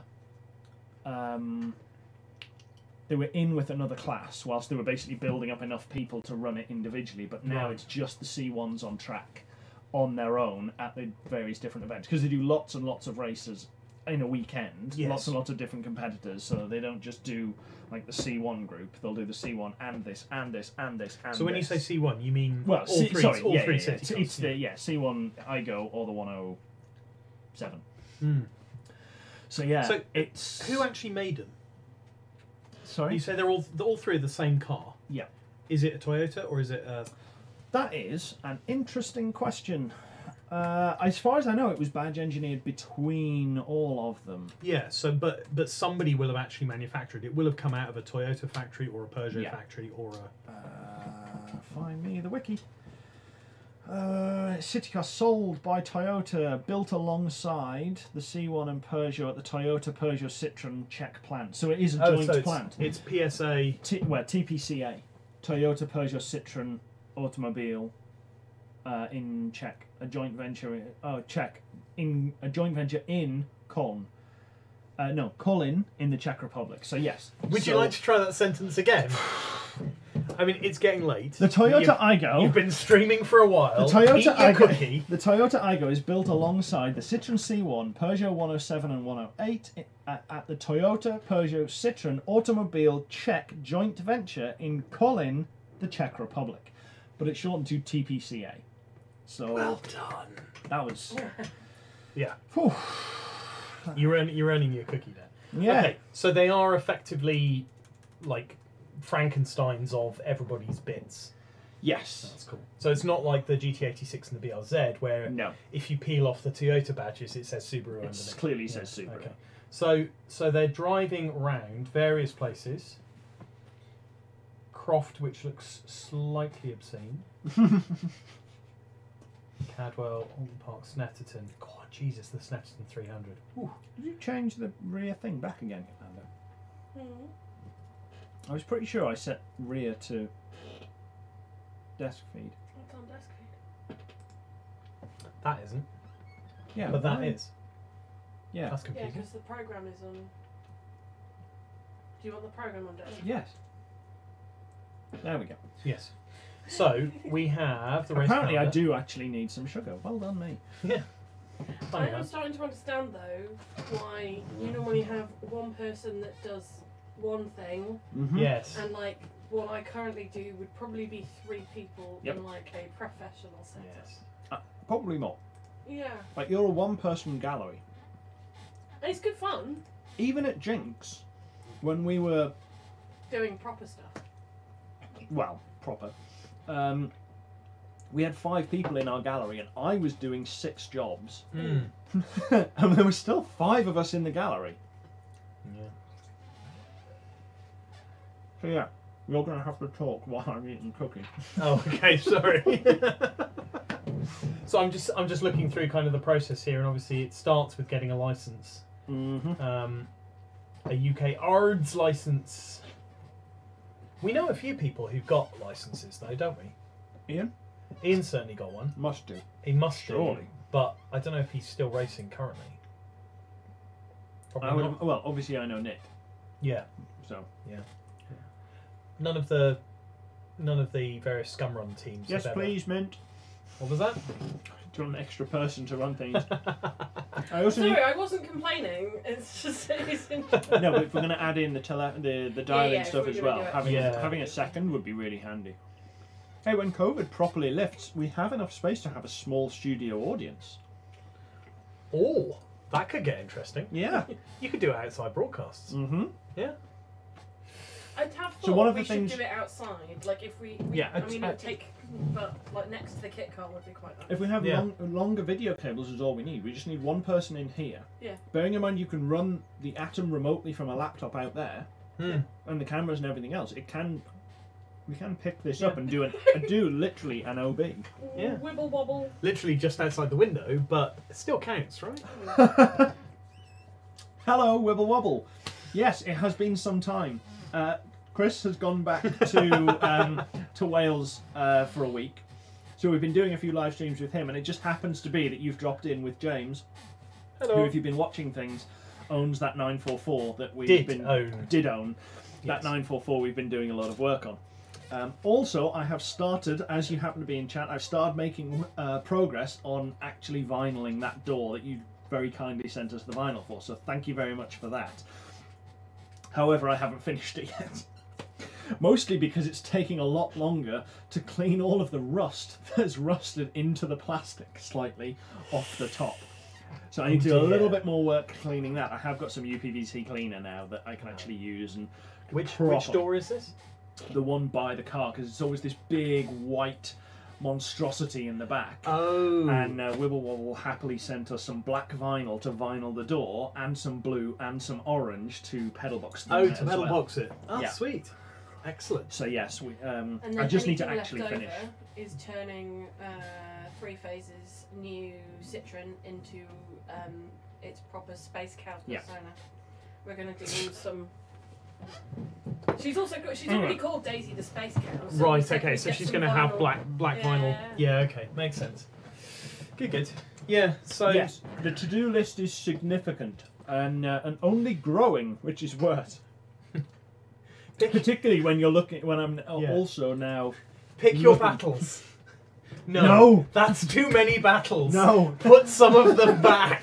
No, I want all of the war. Oh, someone. Have we lost? Have you just flipped to cookie? Have you flipped to cookie cam? No, I mean we could have some cookie cam. Cookies need to go a little bit closer to James to be for cookie cam. No, everything's working. We really need some CV shopping channel type. I really felt like shopping channel. Do all of the battles when we were doing the the CG log. Yeah, so when we went through the Thunderbirds, I'm like, and now we have. Yes, and now we have these beautiful cookies. Comes with complimentary plate. You got to just tilt it slightly so it reflects the light. How beautiful is that? Yes, beautiful cookies, and complimentary plates. Look at dope. Yeah. But yes, you didn't want cookies earlier, otherwise I would have offered them to you. Hey, we've been on air for nearly 3 hours. Like, we've got to go to 3 hours and 1 minute. Yes, absolutely. Yes. So somebody commented on our Lotus Emira one. Saying, "Oh my God, you did it for 3 hours. Could you have made it any longer?" And I've had the comments like, "Yes." Well, we're going to go to 3 hours and 1 minute, obviously. Yes. So now we've got a minimum. Yeah. So yes, Amy, I'm sure we can organise cookies for the live studio audience as an incentive to stick around for the whole 3 hours. I mean, even if you're in the live audience, you still have to watch on YouTube for that watch time. Yes. Because you have to comment in the chat as well as you go along, so that everyone can see everything. Pedal cookies. So yeah, that's totally what we need for that. I did do PedalBox themed biscuits. We did have some PedalBox themed biscuits quite some time ago, and we actually we went out for a drink in the evening and we took them to our local favourite bar, and they went, "That's amazing," and I think we got a free round of shots. Was that milk? Yeah. In the before times. In the before times. Yes. Anyway, we were looking at all the different classes that they do. We were just kind of. You were looking at. They're racing. They're racing in Snetterton on Sunday. They are racing on. Yeah, they are. It's and to be fair, do you know what? I'm almost certain that Prawn is racing on Sunday. Well, I could be wrong. BRSCC Super Sport Endurance Cup. That looks like the only, because all the others are MX5s. Okay. It must be the following weekend. Championship, Clubman Championship, and Super Cup. MX5 Super Cup. So that's on Sunday, and it's good fun to watch that. I've watched. I normally, if I'm working in the garage, I will put it on the screen whilst I'm tinkering and welding and doing all the rest. But they do loads of different championships, so. Yeah, I was just. You have a look through some of the championships. Well, I was just having a think about like that Aston that we spec'd up earlier, and whether it would be useful to have that in for the GT4 challenge. But I don't know what. Aston Martin's entry-level GT racer. So that budget level. That budget that you had of what was it, £5,000 for the car, the kit, and the entries? No, £8,000 covers everything. £8,000 covers everything. I think that might just pay for the fuel for one of these. Maybe. Yeah. One make series, Aston Martin, original V8 Vantage GT4s and N24s. Not bad. Yeah. Yeah. So what are the other ones they do? 50-minute races with a compulsory pit stop. Yeah. Wow. I'm not sure if I'm in the right race calendar, or because under Formulae there's only a couple. Oh no, it keeps going now. Yeah. So we got then the GT Challenge, post 1996 GT cars. Yeah. What the hell are they? Yeah, this is fun. Okay. Yeah. This is basically all the big boys. This is big boys, proper big boy stories. All post 96 GT sports cars, with emphasis firmly on gentleman drivers. That's incredibly sexist. Wow, that is sexist. Sorry. Each race is typically 50 minutes long with a compulsory pit stop. I think it's more of an inference, really. Well, yeah, okay. 3 categories for FIA GT4, GT3 and Open GT. So GT4 challenges any GT4 car, GT3 challenges any GT3 car, and Open GT is any sports saloon of a type first built between 1995 and 2007. Oh, do you know what that includes? Lotus Carlton. I mean, so in the pictures here you can just see what looks like that's a 911 of quite an elderly flavour. Yeah. He is probably having a shit ton of fun trying not to die, because that is an old enough 911 that has earned the name. I believe that has earned the name Widowmaker. Right, okay, so that one looks quite fun, but ridiculously expensive. Then you've got the Innes Ireland Cup. Bring back the glory days of GT and touring car racing from the 1960s. So this Thunderbird in. Well, this is going to be this is going to be like little Alphas and lots of Lotuses, basically. Probably, and Mark II Jags as well. GT and touring cars built before 1966. It's got to be of a type no Thunderbird for me. Of a type that would have appeared in international events in period conforming to FIA Appendix K. Wow. So, and then classes for 1600, 16 to 2.5, 2.5 to 3, or 3 above, 3 and above. Which means there's going to be some spicy stuff in there. I'd imagine I think that's the same one in essence that the Galaxy competes in at Goodwood. The Galaxy? A Ford Galaxy 500, which also competes alongside Minis. And it's one of the funniest things in the world to watch. Watching this, like, I'm coming to eat you. Because they start in reversed order. So the Galaxy is fairly obviously, because it can just put so much power on down the straight. It always starts at the back and just eats the field. But you see so many times this Galaxy just coming down towards this Mini, like, I am going to eat you. And then they'll hit a corner and the Galaxy will go, oh my god, not right now! And slow down. Mini will get a little bit away and then go on the other side and like, I am going, and it'll just keep going round like this until eventually the Galaxy and the Mini go into a corner together and the Galaxy comes out the other side and just opens up. Because that's the same engine as mine. I mean, even stock, that's 315 brake. Yeah. And yeah, sure, it weighs a ton and a half, probably a bit more. Against the Mini, but it's got you're probably up against a Mini that's got like 50 brake. If it's 50, 60 brake, maybe a bit more, but it weighs nothing. Hooray! Also, coming out of a corner, it doesn't matter. If you have brute force, it doesn't matter how light you are. So yeah, the Intermark, Jack Fair, scroll down a couple more. 70s to 1995. So that's basically the predecessor to 50s racers. Yeah. Pre-war racers. Stuff, yeah. And then you get down into like the 7s, Formula Caterham 7, Formula Ford. Nova. It should keep going further. Oh yeah, it goes way further. Then, then it's the 310 Caterhams. Then the British GTs. What on earth is that? That don't look very British. Oh, it's not British cars. No. It's just the British GT Championship. Essentially, anything that you would see going into Spa or the Ring 24-hour GT things fits into that, which is normally pretty good fun. Yeah, so it's GT3s, GT4s, GTCs, and Invitationals. Yeah. Right, pop back up another one. I'm trying to remember the name of the one that they race in, basically. Yeah, supercarts. A friend of mine does supercart. Actually, I could ask Ollie. Yeah, that's a good point. But then he also races in America a good few times. So he did most of a season actually out in America and just flew back and forth to do the supercarts, doing 160 in a supercart. Like, nope. Nope, do not if that goes wrong. Oh, horrible. And then, Club Sport Trophy, that's the one. So if you go in the Club Sport, because actually before you go in the Club Sport, you've got the Fiesta one, which is obviously just Fiestas. If you go down another one, that's the Fiesta Juniors, which is fantastic as an idea. MX-5, another Formula Ford one, more MX-5s, MX-5s for various different ones. Super Sport Endurance. Yeah. A couple of Ford ones. Yeah. F4s. Is that the bottom? No. The Fun Cup. Hang on. Check out the Fun Cup. I want to see if it, what's the odds-on chance of hitting that? This seems like... Is it all might Beatles? Just be Beatles.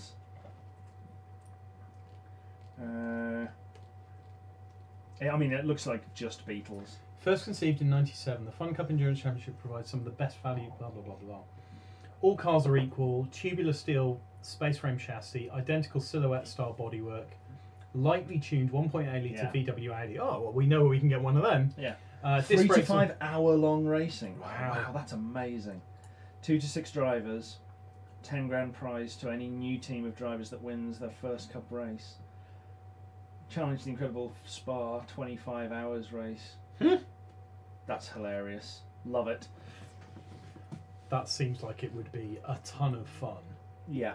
The cars look awesome. They are all just like Beetle reps, effectively, but as you said, they're silhouette Beetles, aren't they? On a space frame chassis with a 1.8T. Lunacy. Fun times. I wonder where the engine is. Presumably mid-rear? Presumably mid, yeah. Well, as mid-rear as it gets. But like that is mad. Yeah. They will be insane. Jump back again. Yeah. Right, which one was it? You were this one? Yes. So the Club Sport, the Club Sport Trophy is the one that he's. I mean, there's an Alpha Spider convertible in the background. That's a bit brave. That's an interesting choice. Up front, you got a Ginetta. Yeah, well, he'll be doing well. A MX-5, a Fiesta X, Fiesta. Yeah, it is a Ford Fiesta. Is that Fiesta? Yeah, that's a Fiesta. Okay, Mini MX-5. And then Mini MX-5. Can't tell what the blue thing is. Yeah, it could be another MX-5. Yeah, it's an MX-5. So it could be another MX-5. Yeah, if you look at the lights, it's a Mark 1 MX-5. Yeah, with the edge. You are correct. Nerd. Yeah, I know. PedalBox Endurance Team, sign me up. Oh yes.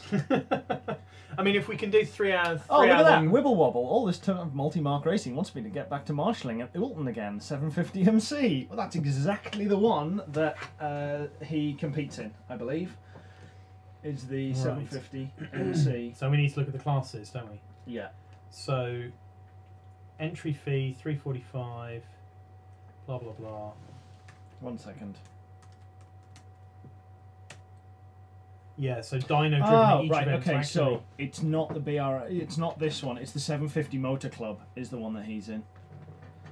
Which have a whole other slew. So if you go to 750mc.co.uk... Well, let's just have a quick look at this. Their front page lists all of the stuff. Yeah, they do the same kind of process that you were mentioning, where so you've got E, which is track at 0 to 135 bhp per tonne. D, which is club at 136 to 155. Up to A, elite at 206 to 235 bhp per tonne. Yeah. Wow. Nice. Where was it? Where am I going? 750mc.co.uk. Oh, Winged One, if you start a team, he said he'll race engineer. Yeah, I probably will. I can't do it right now, but yes, this is probably there are lots of other things. Yeah, there's a lot of pick your battles. Yeah, there's a lot of things on the go at the moment, but this is one to basically reconsider for maybe the 2023 season. As an earliest part. It's not going to happen for the 2022 season without a lottery win. But yeah. Okay. Oh yes. Oh, we have such a ridiculous team of people here. This is brilliant. Just expect a lot of mad weather gambles. Yeah, I've played Motorsport Manager. I've poorly managed my team. It's all good. So the 116 trophy is quite entertaining. So if you scroll down, obviously, like a lot of these are kind of the same sort of affair, like alphas. I mean, do they ever get to the end of a race? Had to be said. Yeah, Beamers. So that is a lot of angry Beamer action going on there. So yeah, it's. I don't think what it's the even hell is this? What the Go hell? on, go on it. Check it out. It's amazing. Look at that selection of vehicles. What is that? Right, Silverstone. Just keep scrolling down, yeah. No, this is video. So, yeah, it's fine as long as we're passing commentary. Is it? That's a Jeanette. Sorry, no, that was a Noble, I think. That's an E36, E46. Lots of BMWs. There's an MGB GT with a Caterham MR2 behind it. Corsa B over on the left. The white one's That's a Corsa Jag B. XJS, isn't That it? is an XJS, I think. Yeah, it is. I recognise the lights on the back. Yeah. And there's a Beetle. Yeah, Beetle MR2 E30. That was the Ginetta with the 4 lights across the back. Oh, that was a Seat Leon. There's your Mini against Civics. BMWs. I mean, there's all different classes, but at the same time, Corsa. Yeah, Corsa B. The Jag. I love that Jag. Who is XJS. racing a Jag? What are you thinking? What hero is racing that Jag? Yeah. Okay. Anyway, so this is. Hang on. Does this mean PedalBox Racing Team sponsored by Stratlan Logic? Does this mean we can have race meetings at Stratlan and then write them off as a business expense? Business write them off, sure. We need a venue. Let's just get some tables around and play Motorsport Manager for the weekend and really strategy this thing out. Right. Okay. Silverstone coming up. You can even play Silverstone on Motorsport Manager. So it's done on the full Silverstone GP circuit. Nice. 70 teams. 70 teams. 3 and 6 drivers. Unique racer. Each team has a lap to complete the circuit as many times as they can within 6 hours, with only one of their team cars running at any one time. As comes into the pit lane, the next car can be dispatched. So it's like a relay race. Anything closed wheel, excluding some historics. This means an eclectic mix of vehicles with everything from 1960s Midgets, M3 smart cars, TCRs, Austin A30s, Caterhams. Wow, that's mental. So okay, we could actually put highest number of laps. Yeah. So you could just slam every car we've got onto. Yes. Okay. Highest number of laps. There's also the more hotly contested handicap victory, which in theory could be won by any of the teams. Credited with a certain number of credit laps presumed to have been run before the race started. The results are then calculated from the credit laps and the actual laps covered by each team, the 6 hours to see who's beaten the rest, and the handicapper. Right. In addition to the overall... So basically, if you turn up with like a fleet of like race prepped everything, then you get 0 laps. You get maximum handicap. And if we roll up with the contents of Adrian's driveway, you realise the Thunderbird could enter. Yes. Oh yeah. Well, I'd have to cage it. That's the problem. I'm not caging the Thunderbird. Because this is the downside. You'd have to cage any of these things. Yeah. That is quite spectacular. Its to-do list is starting to resemble the M1, and the major projects are services. We are currently at Woolly Lake. Yeah, we haven't got far, have we? Yeah. It's a long way to Junction 70. Yeah, it is. But that picture, like with what is this grid? What the hell is this grid? That's a radical. Radical. Followed by a radical. Radical. And a radical. Radical. I think that is Well, it's got JPR on the front. Is that a Jag like XJ? No. 220 race spec that's or not something? 220. Don't be mad. Well, that's definitely look not at the 220. canopy. Look at the canopy. I'm it's thinking, a single seater. I'm surely. thinking Noble, to be honest. No way. But you've got a Ferrari 360 behind Yeah. that. Then you've got a Ferrari 60 with a fucking sorry, with an Italian flag down the middle of it. TCR. Somebody who's just wandered in from some kind of rallying. Yeah. Some. Then a sea of caterers. That's a Cerberus. Yes, that's a Cerberus. Somebody's bold entering an endurance race. That's an Escort. No, that's an M3. Is it? Yeah, that's an M3. Look at the bonnet vents. Mitsubishi. Yeah. Evo. And then a Civic. God. Oh, there's 911. This is There's insane. 911 behind the Civic. Is it? Right there. Yeah, it's an egg eye. Oh yeah, It's a fried egg. It's a 996. Yes, yeah, I sure. am this much of a nerd when it comes to spotting cars.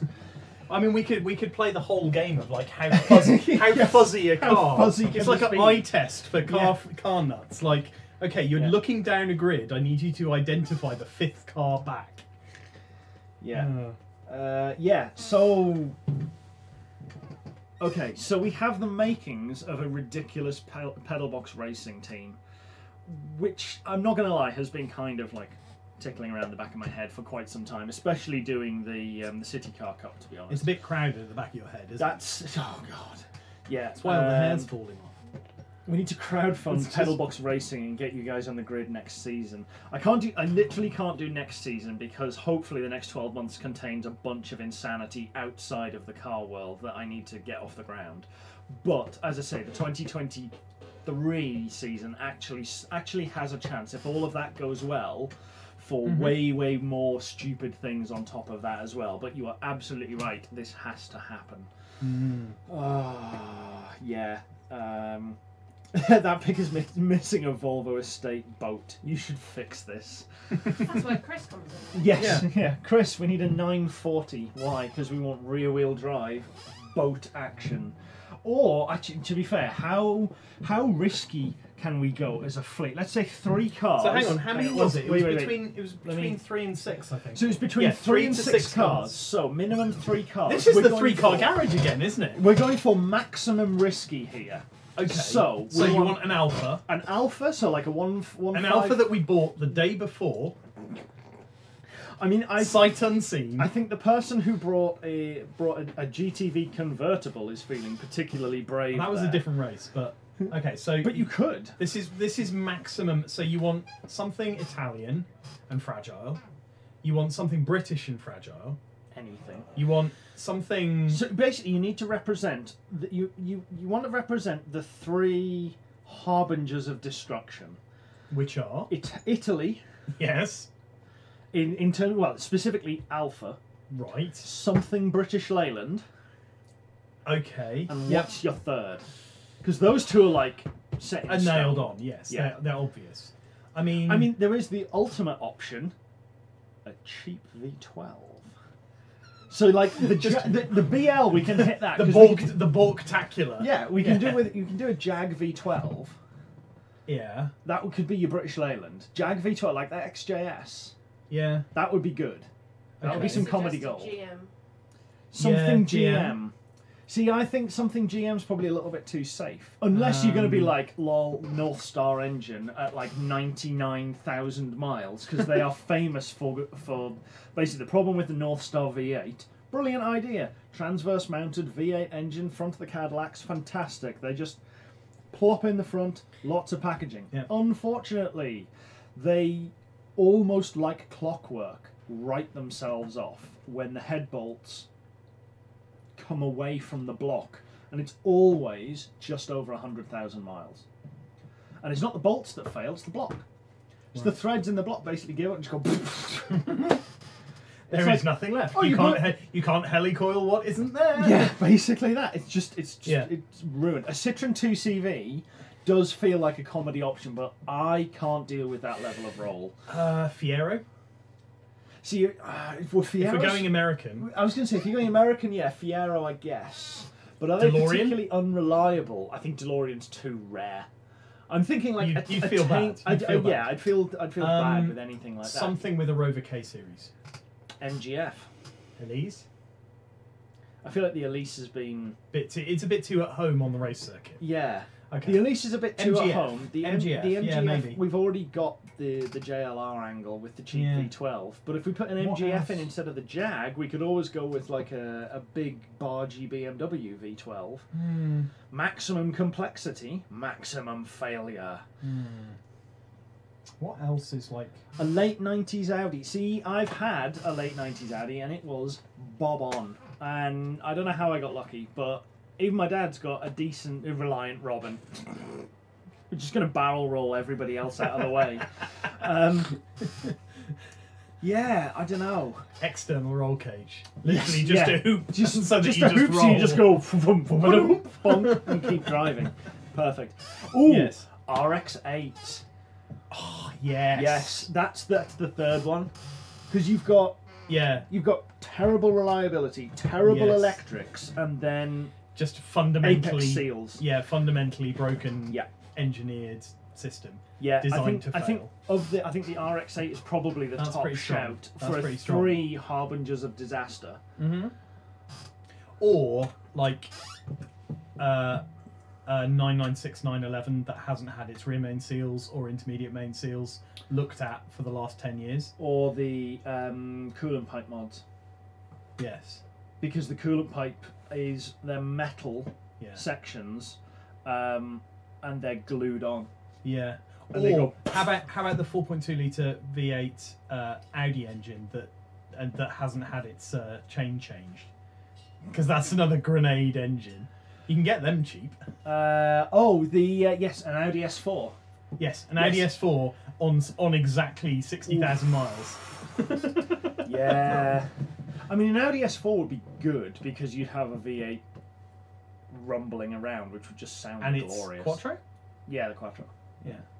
That would be. But yeah, I mean that's a fun car to drive as long as when it goes, you can basically just turn the ignition off, and just walk away and just never think about it again. Yeah. Where it lands, there it will be buried. Yes. Yeah, that's pretty good.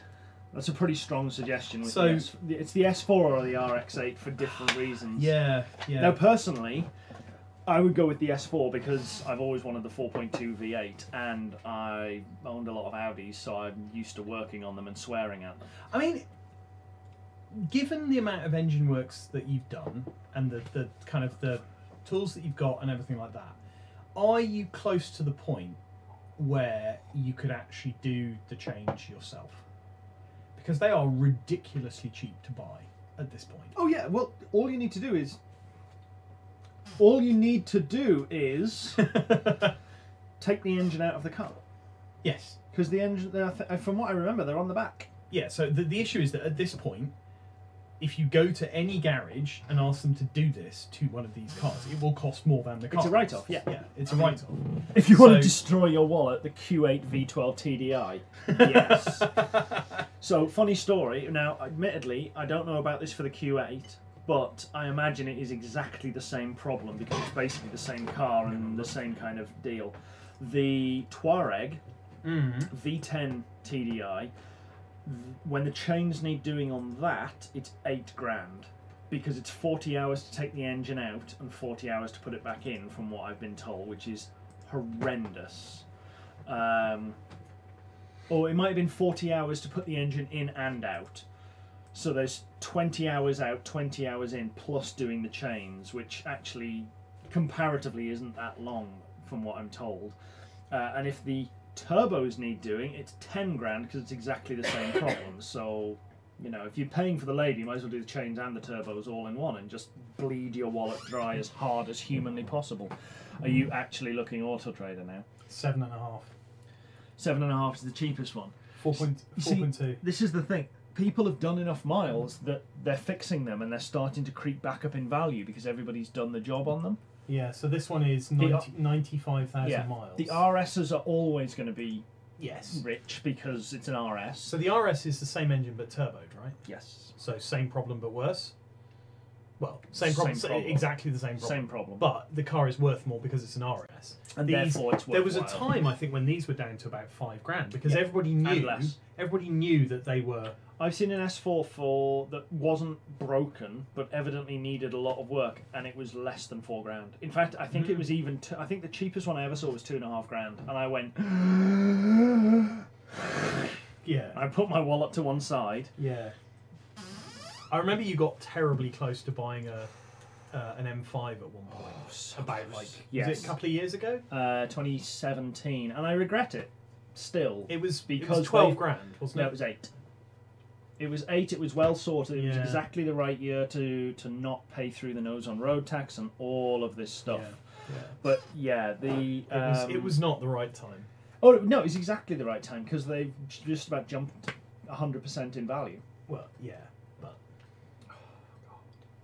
we should have bought the 944 that we saw. We should have bought the 944 for £1,000 instead of 10 years ago. the amount that I did pay for the 944, and then sold it for like 5p more. What? Oh, that's an older one. That's a 2004. The same deal though, isn't it? Because he's got the older grille.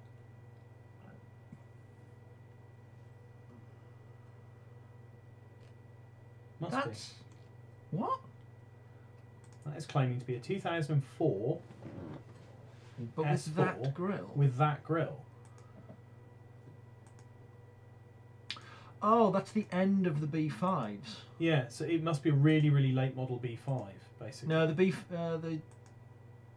No, sorry. Well, there you go. B6. 4.8 V2. No, that is a B. Is that like a really early model B6? I don't know. Anyway, we're getting sucked into just looking at Auto Trader at this point. This was supposed to be about race cars. And before it was supposed to be about race cars, it was supposed to be about the A3. Before it was supposed to be about the A3, we were talking about... Oh, yeah, sorry. The other one, the B7 is the first one with the big scoopy grille. Yes. But that was the C6 and the B7. The C6 was the A6 version, which was the first one to have the big scoopy grille. Okay. Which was my first one, my first A6. Yeah. And yeah, the B6 was the first one to come in with the 4.2 V8. Right. Okay. Which is the 2004. So that's from 2000 onwards was the B6. Yeah. Yeah, I must admit I do prefer the B6 styling over the B7. Yeah. A lot. I prefer the thinner grille rather than the big scoopy grille on the front. Despite that, I've owned 2 Audis which have the big scoopy grille on the front. So you know, at least when I'm in it, I don't have to look at it. This is true. But yeah, so I was trying to track backwards through things. Yes. So we've ended up just staring at Auto Trader as because I think it's probably just because it's getting close to midnight. It's close to midnight. It's the Auto Trader witching hour. Yes, it is. Of like that is very true. So before we were talking about that, we were talking about race series. Before we were talking about race series, I forget. And then we were talking about the A3, and before that we were talking about. We started at the configurator. Was saying, Phil, that's not Phil from Car Throttle. Or wasn't? Oh no, because Matey's MX-5 on Car Throttle was called Phil. Yeah, ignore me. Sorry, carry on. No, I was just trying to recall all the things that we've talked about this evening. It's been through a lot. Well, we started on the Aston. Yeah, we did. We looked at Auto Trader. And then we got on to the A3. Yeah. The roll cage. Yeah. The City Car Cup. Yes. More generally, just race cars and how we should totally have a few digressions about a PedalBox race car. 1.8 litre turbo engines. Yes. Clutches. I'm staying up late now because I want to watch the full Spa 24. Ah, smart man. So we're here just like bringing you into your. So we should talk about Spa. We should probably talk about Spa. So let's finish out with talking about Spa. Yeah. Because that's a really good place to leave it. Probably. It is. If we are setting up for Spa. Legitimately a terrifying thing to drive. A place that we cannot go right now. Even if we wanted to, we can't. I think, can we? It's in France, isn't it? Belgium. You can. You just have to quarantine on the way back. That's because you'd have to go through France to get to it. Basically, yes. Yeah, okay. If you fly in. So Piston Heads is doing a like. Oh yeah, remote... and fitting the F1 car in the studio. Oh yeah, we did that as well, didn't we? With the tape measure. Yeah. No, Piston Heads is doing a remote that it's in a field somewhere. They're just getting everybody together to watch on big screens and camp the way they would have done at Spa. Yeah. So that's quite good. Yeah. That's cool. I've been around Spa quite a few times. I was this close to going out in Spa in an Enzo. But you didn't have the right helmet. No, it was in the boot of the M3, and the M3 had just gone out on track, and I missed it by minutes, which is really, really annoying. We also talked about the CG lock. Oh yeah, and the CG lock. We had a kind of we had a sales section for a product that is no longer for sale. Yes, yeah, unlucky. Yeah. And I got to drive on the lunch break between the morning and afternoon sessions. I took my mate's M3 around Spa, and we were only allowed to do 60 miles an hour, which... Do you know what? When you're coming up to Eau Rouge, and you get right down into the bottom, at 60 miles an hour, you spend a long time just with tarmac in the way. Like, when you're coming through fast, you come back up and out to the crest quite quickly, because you're... Like going through quickly. Yeah. But you go down through Eau Rouge, and you're coming downhill at speed, and you come up the other side, and it's just a wall of tarmac. It is really disconcerting the first time. So it looks like you're driving into a brick wall. Yeah.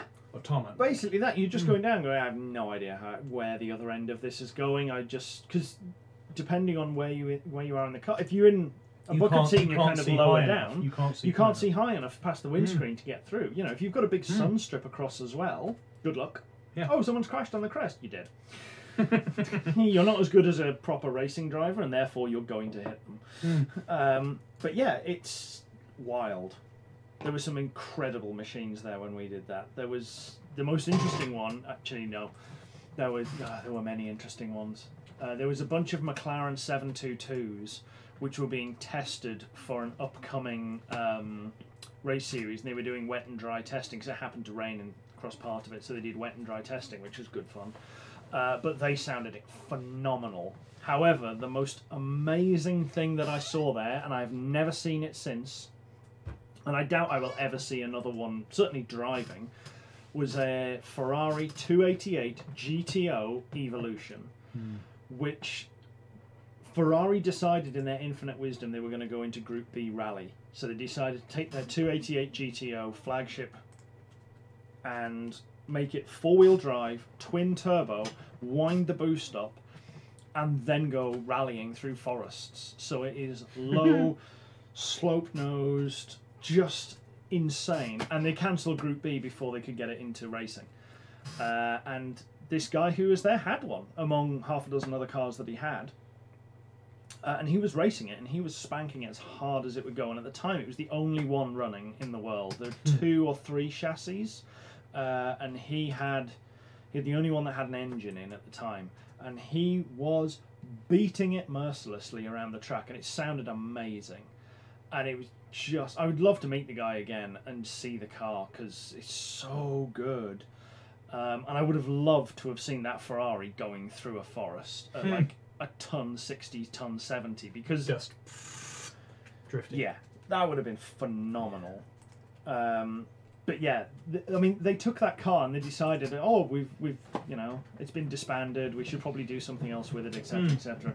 So they turned the boost down like sensible people, and they made the styling a little bit less aggressive, and they made the Ferrari F40 out of it, a well-known tame car. Yeah, just incredible. You're running out yes, of words. Sorry, yeah, sorry, I was just reading it. Isn't the F40 the Group B? Yes, basically, yeah. So the Ferrari F40 was, as I say, was developed from the... sorry, I'm just catching up on chat. Was developed from the Evolution. The Evolution was developed from the 288 GTO in order to go rallying, and then they turned it into a race car instead. So, yeah, it was absolutely... Pretty good pedigree. Nuts. Pretty good and pedigree. I loved everything about it. What a phenomenal... I'll have to try and dig out a picture of it, actually. I'm sure I've got some somewhere. But, yeah. Well, we are about to clock up on to midnight, 3.5 hours. So yes, proof we can make it longer. Yeah, of course we can. Absolutely, what everybody needed was an extra half-hour-long dive down into something with Misk afterwards. So we should probably start the wrap-up, which will take us to about midnight, which would be flawless. Yeah, okay, cool. I'm up at 6 tomorrow. It's fine. Don't worry. No, I'm not. I was just going to say, at least it's the weekend tomorrow. But... Yes, exactly. That was why I said let's do this on Friday, not Thursday. Yeah, fair point. So thanks everybody for joining us. We've actually maintained 10 watchers all the way to the end, which is probably our best. Impressive. It's our best strong finish throughout. As I say, the whole thing. there is a common factor. And yeah. and really weird that chat's been nice and active. Had a good bunch of people in. It's been really good. But you haven't managed to sell anything. No, to be fair, you have given some stuff away. Yes, remember you have promised. Yes, you promised a mug. Can you make a note that I said I need a mug? Yes. So speaking of, if you haven't already, because it's obviously raining again, and therefore you need wet weather clothing, beanies. We've also got hats, although I still need to order another one. And t-shirts, which I'm not wearing, and they're still all boxed up next to me because I'm not a smart man and didn't prepare. Yep. But it doesn't matter. You know where they are. They are at shop.pedalbox.show, and you can buy any of that, and we can get that shipped out to you as soon as the order comes in, because we have stock, finally. And if you want to support us directly, you can go to patreon.com/pedalbox show, and you can subscribe from as little as $1 a month. Our $5 and $10 patrons get access to our Discard. Or if you want to see Adrian go racing, yes, then $5,000 a month for the next year will probably do it. If you would like to support getting this project done so we can start the race team, you can do any of these things. Yeah. And we can get pour money in, and entertainment comes out. Yeah, entertainment comes out the other end, yes. and it will be golden. And to be fair, there are a few things that we're trying to start up at the moment on PedalBox. One of them is a series looking at various other people's cars, one of which is hopefully going to be Nick's literal race car in a driveway. And there's a few other hilarious cars that I really want to go over. There's things I'd love to get back in touch with Nige with the Pinderwagon, because the Pinderwagon is amazing. Another friend who I've been out to the Nürburgring a few times with has got a really well sorted Mark 1 Golf. It did an 859 10 years ago with me as a passenger, and he's improved it since. It's ludicrous, so I really want to see that again, and a bunch of other stuff. So we want to get up to decimal tenths and have a look at the frog properly as well. But I need to build a few things for the car to try and video that properly, which will make it even better. So yeah, there are definitely good things coming, and I suppose if we had like a race team, we should probably have a series dedicated to the trials and tribulations of a race team. Yeah. Might need to hire an editor. Yeah. Damn. Oh well. Oh well. And in the meantime, you and I will probably continue to talk shit about random like car configurators and other rubbish. Roll on what? A couple of months' time.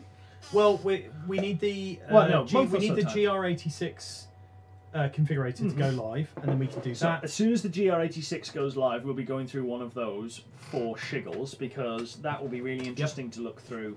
If I reckon their configurator will probably be poor though, because again, it's not a car. The GT86 had next to no options. Yeah. So we can always. I mean, I'm interested to look at it, and I think it'd be interesting to talk about the GT86, the GR86, and why everybody should be driving one, because it's one of the best sports cars available today. We can touch on that. We can go through maybe the Supra configurator next month. Again, there's not much of interest in that. I've already looked. And it's fairly like is what it is. Really. If you want a configurator, you need to go to Porsche, because Porsche will charge you for the air inside the wheels. Obviously. Unless you'd like nitrogen, sir. That would be an extra £200. Yes. Now, I don't want the air. Okay, well, we're going to charge you to take it away. Yes. And then charge you once again. Because that's lightning. Yes. Yeah, exactly. Yeah. Actually, yeah, that's a very good point. As Amy says, the GR Yaris. Oh, yes. We should do... But again, the configuration just consists of one of two packs. That's it. It's either the track pack or the touring pack, I think. And that's pretty much it. And you just roll, literally you just roll the dice, because you're going to be delighted either way. Yeah. Because again, it's an amazing car. Well, we'll pick something else to roll. If you have suggestions, comment them on the video, because obviously chat will just kind of leave through. And yes, the Supra is the BMW in a cheap frock, but I was thinking trying to wing it into the GR86 coming soon and having a Toyota and talking about maybe Toyota, we could look. Maybe we could look at all of the Toyotas. You could do GR86, Supra.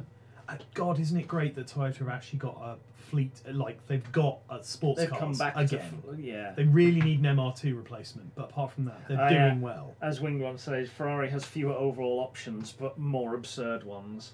I am aware of, well, there's a friend of mine who ordered a brand new Ferrari, and they didn't necessarily get it exactly right.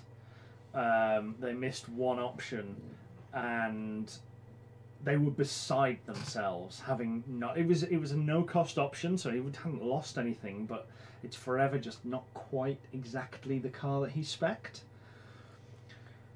And I think what did he miss? Yellow tack. What does that mean? As in the tack has a yellow background instead of black. Oh. So it's in your face all the time that it never happened. And apparently they said we can look into, we'll get it fixed for you. We'll get it fixed. It's absolutely fine.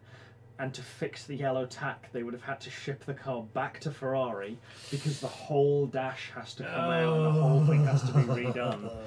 And yeah, I was just like, oh my god. Oh, and they didn't compensate him monetarily. However, as I understand, he did well out of their guilt. This was like his third Ferrari with them, and he bought other things from them as well, like one after another, not like a fleet of, but just had a car and sold it and had a car and hopped through. So, yeah, as Wibble Wobble says, configure a Lamborghini. They get very silly very quickly, which could be good fun. Yeah, okay. We have got Lamborghini Pangborn just down the road. You just go in and do it. Yeah. All right, cool. So yes, thank you very much for watching, everybody. We will see you next week when Chris should be back, and we'll do another of our usual kind of run-throughs of things, maybe some CAD and some updates on the cars. In the meantime, check out some of the other videos, subscribe to the channel, buy some merch, and have a look on Patreon. I am trying to work out some more stuff to put on the Patreon upper tiers. I just haven't worked it out yet. I need to be more creative and have more time. But until that happens, thank you very much for watching. Cheers. Enjoy Spa. Yeah.